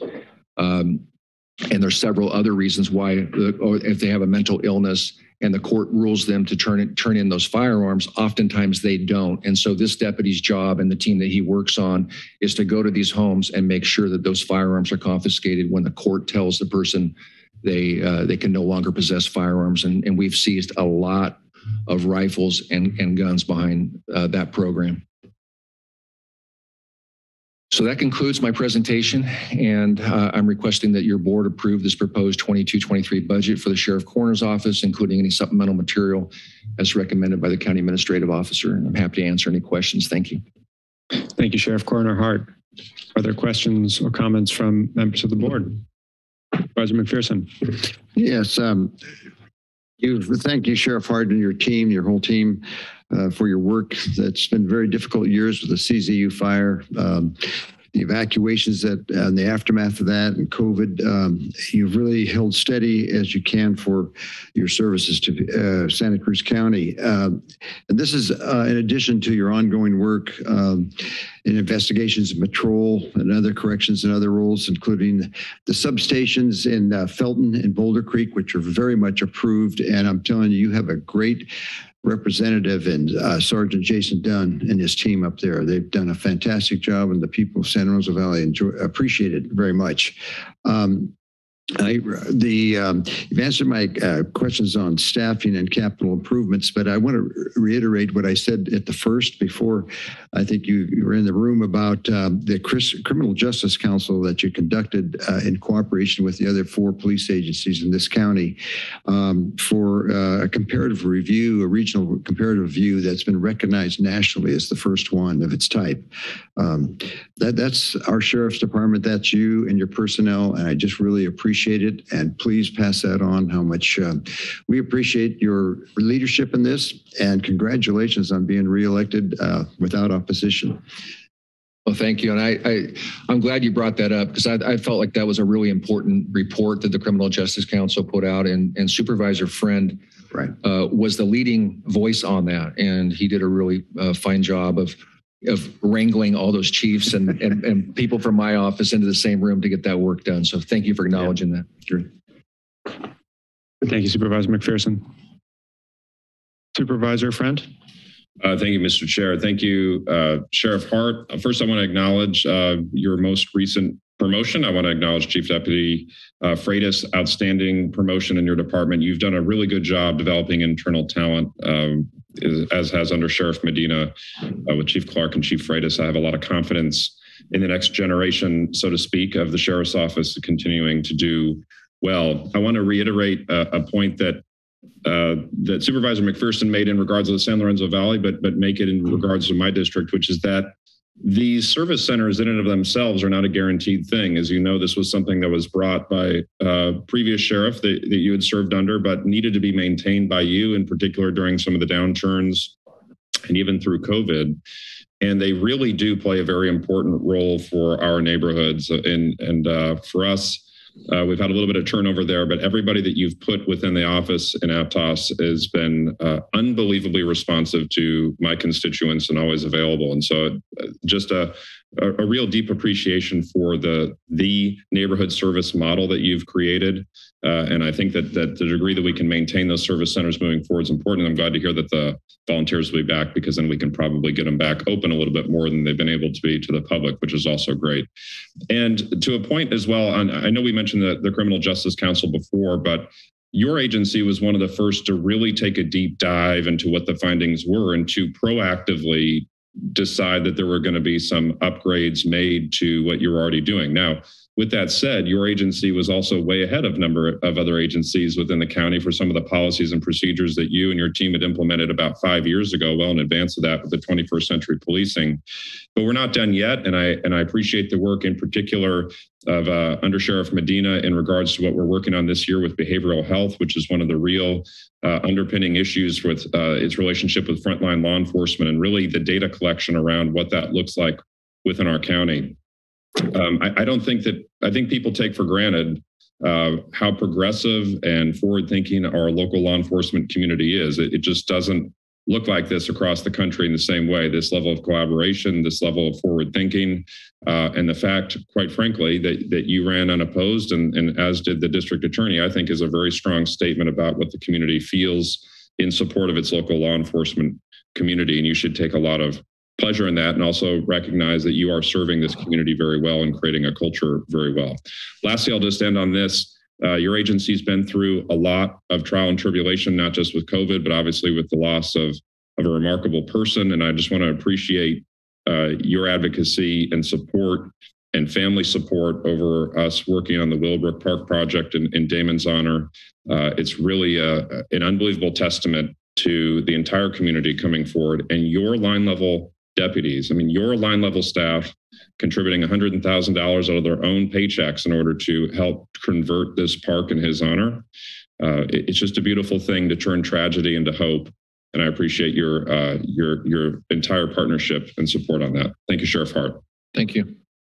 Thank you, Supervisor Friend. Supervisor Coonerty. Yeah, thank you, Sheriff Hart. Two quick questions. One is I really appreciate the full staffing of the FIT team, and I could see their vehicles moving around town, and I know we're all grateful for it. Is the secondary component, which is the jail beds, available? And what's the timeline? If not, what's the timeline looking for that? Yeah, the beds are available, and we are using them now. We're using them a little bit differently in that we're not dedicating a unit. The FIT clients are being spread out throughout the facility as they're getting classified, which according to our FIT team right now is the model that they want to use rather than putting them all together. They think they might be more effective this way. Thank you. That's the best news I've heard in this budget hearing. I really appreciate it.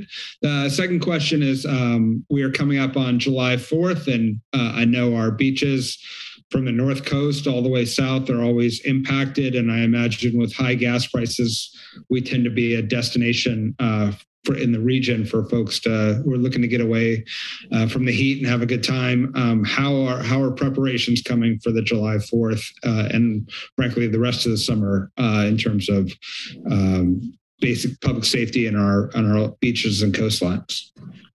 So I'll start with the summer wide question. We have 3 deputies who are dedicated full time to beach patrol, in addition to the deputies that are working their regular beats, and they are present at a lot of the high volume, high use type beaches, and they're doing a good job out there right now.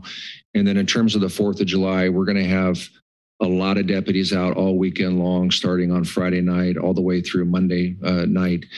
And we're going to start our messaging here in the next day or two in terms of fireworks, alcohol, and all the issues that go along with that. So I agree with you. I think it's got potential to be sort of a weekend-long challenge for residents and law enforcement, but we are well-staffed for the weekend.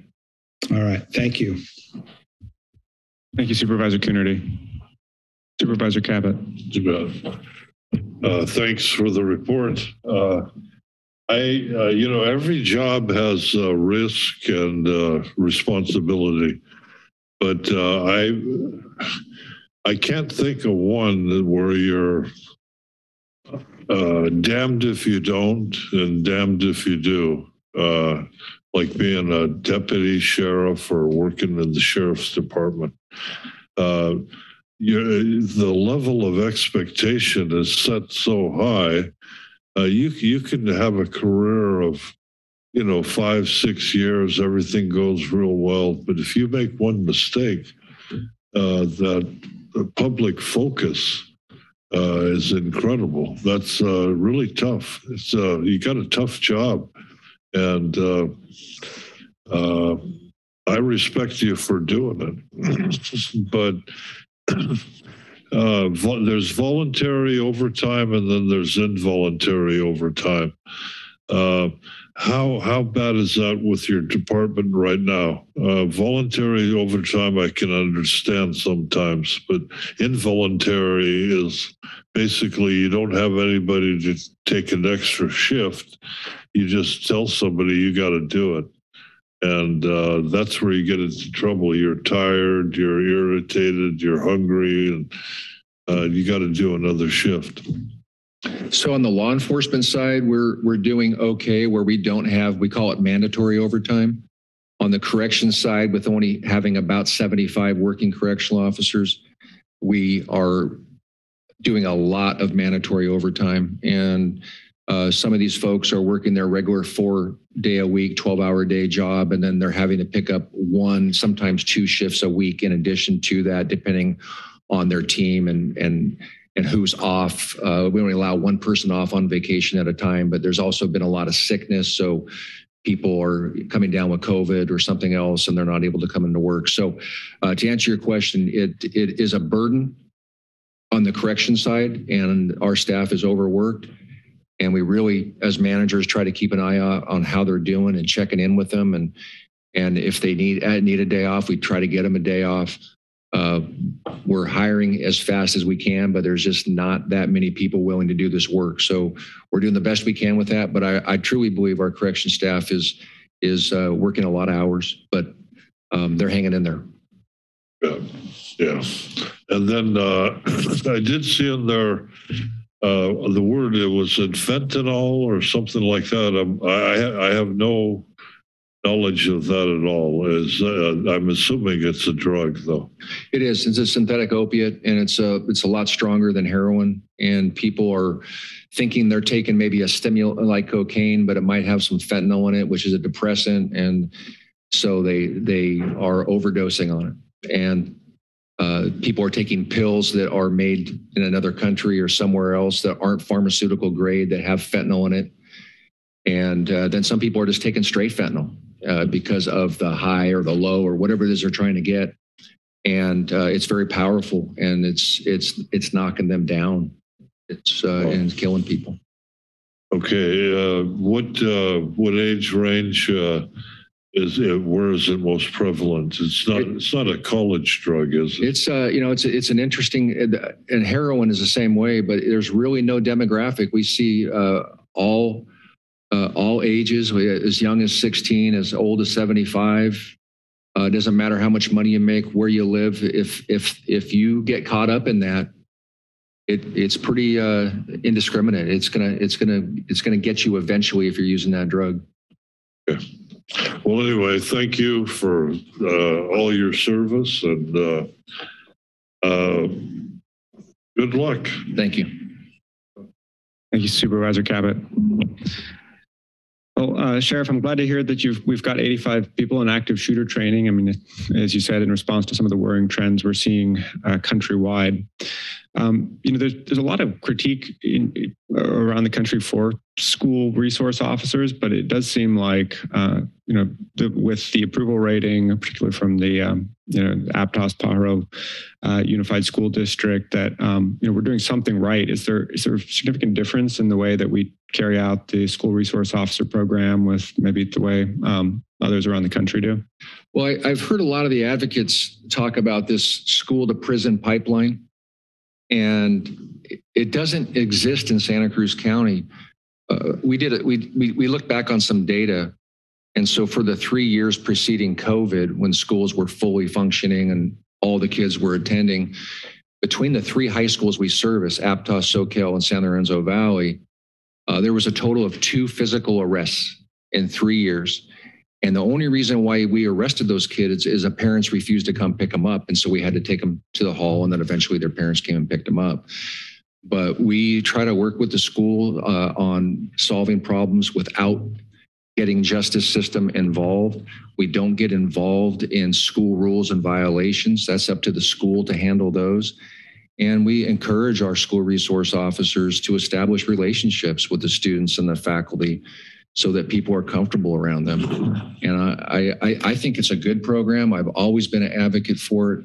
And I think now that people are seeing the value in PVUSD, I think they appreciate the program as well. Yeah, it sounds like it. So that's fantastic to hear that the officers are able to serve as a resource, an informational resource, and that we've only really relied on the arrests very seldomly. That's right. And of course, it's also fantastic that we're able to put the school resource officers to use through the summer, patrolling the beaches. I know that's been very much appreciated by constituents in the first district, as the Live Oak beaches, as was mentioned, can get a bit rowdy in the summer. How certain are we that the courts are going to change the zero bail policy? And is that like July 1st, or what's the contemplated date for that? Last I heard, it was July 1st. And yeah, Chief Freitas is nodding his head. So yeah, it's effective July 1. Okay, well, that's good to hear. I know I've also heard a lot of concern about, revolving door at the jail lately. And I know it's you've had your hands tied in many ways. So it'll be good to somebody's get back to normal. And as the city moves forward to move up the San Lorenzo camp down here, are you going to be assisting them in that operation at all? Yeah, I've offered some resources to the city police, and Chief Escalante and I have talked on the phone. We're going to meet in the next week or two and really figure out what it is they need. And if there's any way we can help, we will definitely provide the services. That's great. And then, it's also nice to hear the success of the lateral programs and hiring deputies. That's very encouraging. Is there anything we can do on the correctional officer front? As you said over and over again, it's really demanding work. Yeah, it is. It's hard work, and the folks that work there are locked in the facility for 12 hours a day, just like the incarcerated population. And with COVID, it's wearing an N95 12 hours a day is also very challenging. But we're working internally, and we're always talking to the personnel department about what else it is we can do to attract people. And at the end of the day, I think money talks, and that's what this generation is looking for. And we're unfortunately right next door to a massive economic engine that can afford to pay people more than we can here in Santa Cruz County. And so what I find to be the most successful recruit is somebody who's grown up here, who's from this area. They have established family. They might even have established housing, and they want to stay here and serve the community where they grew up. And that's the group that we're really targeting. Okay. Challenging, but hopefully, we can find more hometown recruits. And I'll just end by, also praising the community policing program. If folks feel very well resourced with Sergeant Hopp and Lieutenant Baldridge. So thanks very much for that. Great. They do a fine job. Thank you. Yeah. All right. Not take public comment. Anyone wish to address us on the sheriff's budget, please approach the podium. Thank you. My name is Becky Steinberger. I live in the rural area of Aptos, and this is a tough time for law enforcement. At a time when our nation has been screaming, defund police, you've really gotten a little respect for the important work you do, and I think we've seen the effects of that. So I want to thank you and everyone that serves in the Santa Cruz County Sheriff's Department for the good work you do. I have some questions. Whatever happened with the North Coast radio tower that was supposed to improve emergency communication up on the North Coast? I heard it was canceled. I'm very interested in effective communication up on the North Coast, especially. And I wonder if that tower did get canceled or if it is just put on hold. I'm happy to hear the volunteers are coming back. The Mid-County Safety Center has essentially been closed to the public, even though it's been supported financially by the taxpayers. So I'm glad to hear that will be reopening. There's a huge problem with mail theft in our county. huge problem. And I don't know what your office can do. The post office seems rather unconcerned because it is so rampant, but I would be interested in working together with your office to try to figure out something to do in the rural county areas for mail theft. I am really happy about, I didn't hear anything about it, but the abandoned vehicle abatement program, I fully support and hope that that can remain funded and removing these vehicles that often get left out in the rural area and sometimes even get set on fire, which is really scary. So I'm supportive of that program continuing. I am still worried about the number of jail suicides that I have heard about, especially Mr. Kohut, which really should have been prosecuted, but he's not. He's gone. Finally, my question is, how much Prop 172 money is?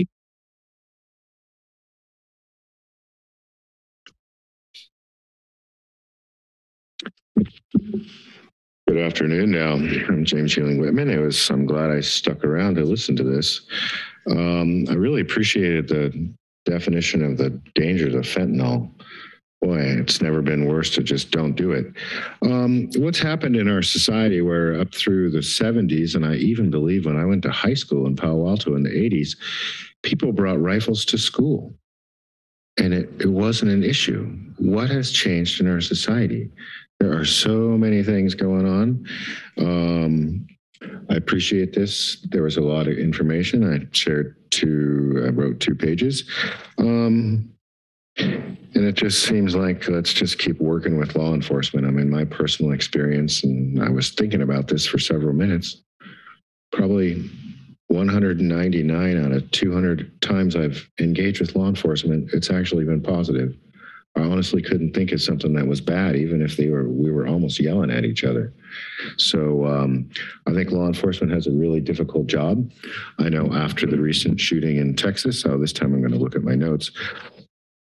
Previous police chief Andy Mills put out an article, within a week of that, and he had some really interesting observations to say about law enforcement. And I wish I knew the date, I could say it, but law enforcement has a very challenging job, and for the most part, they're doing great. I don't always witness that with other people, but mostly with myself, and I stand up when I need to, so thank you. Thank you, Mr. Whitman. Anyone else here in the chambers? Is there anyone on Zoom? We have no speakers on Zoom, Chair. All right, then I'll return it to the board for action. Mr. Chair, I'll move the recommended actions. All right, motion by Supervisor Friend, second by Supervisor McPherson to approve the 22-23 Sheriff Coroner budget. Any further discussion? Seeing none, clerk, roll call vote, please. Supervisor Friend? Aye. Coonerty? Aye. Caput? Aye. McPherson? Aye. And Koenig? Aye. This item passes unanimously. Thank you. Thank you very much to the entire Sheriff Coroner team. That is the last item on our regular agenda today. We will now recess budget hearings until Tuesday, June 28th at 1 p.m. And we'll do a final review of the 22-23 budget. Thank you.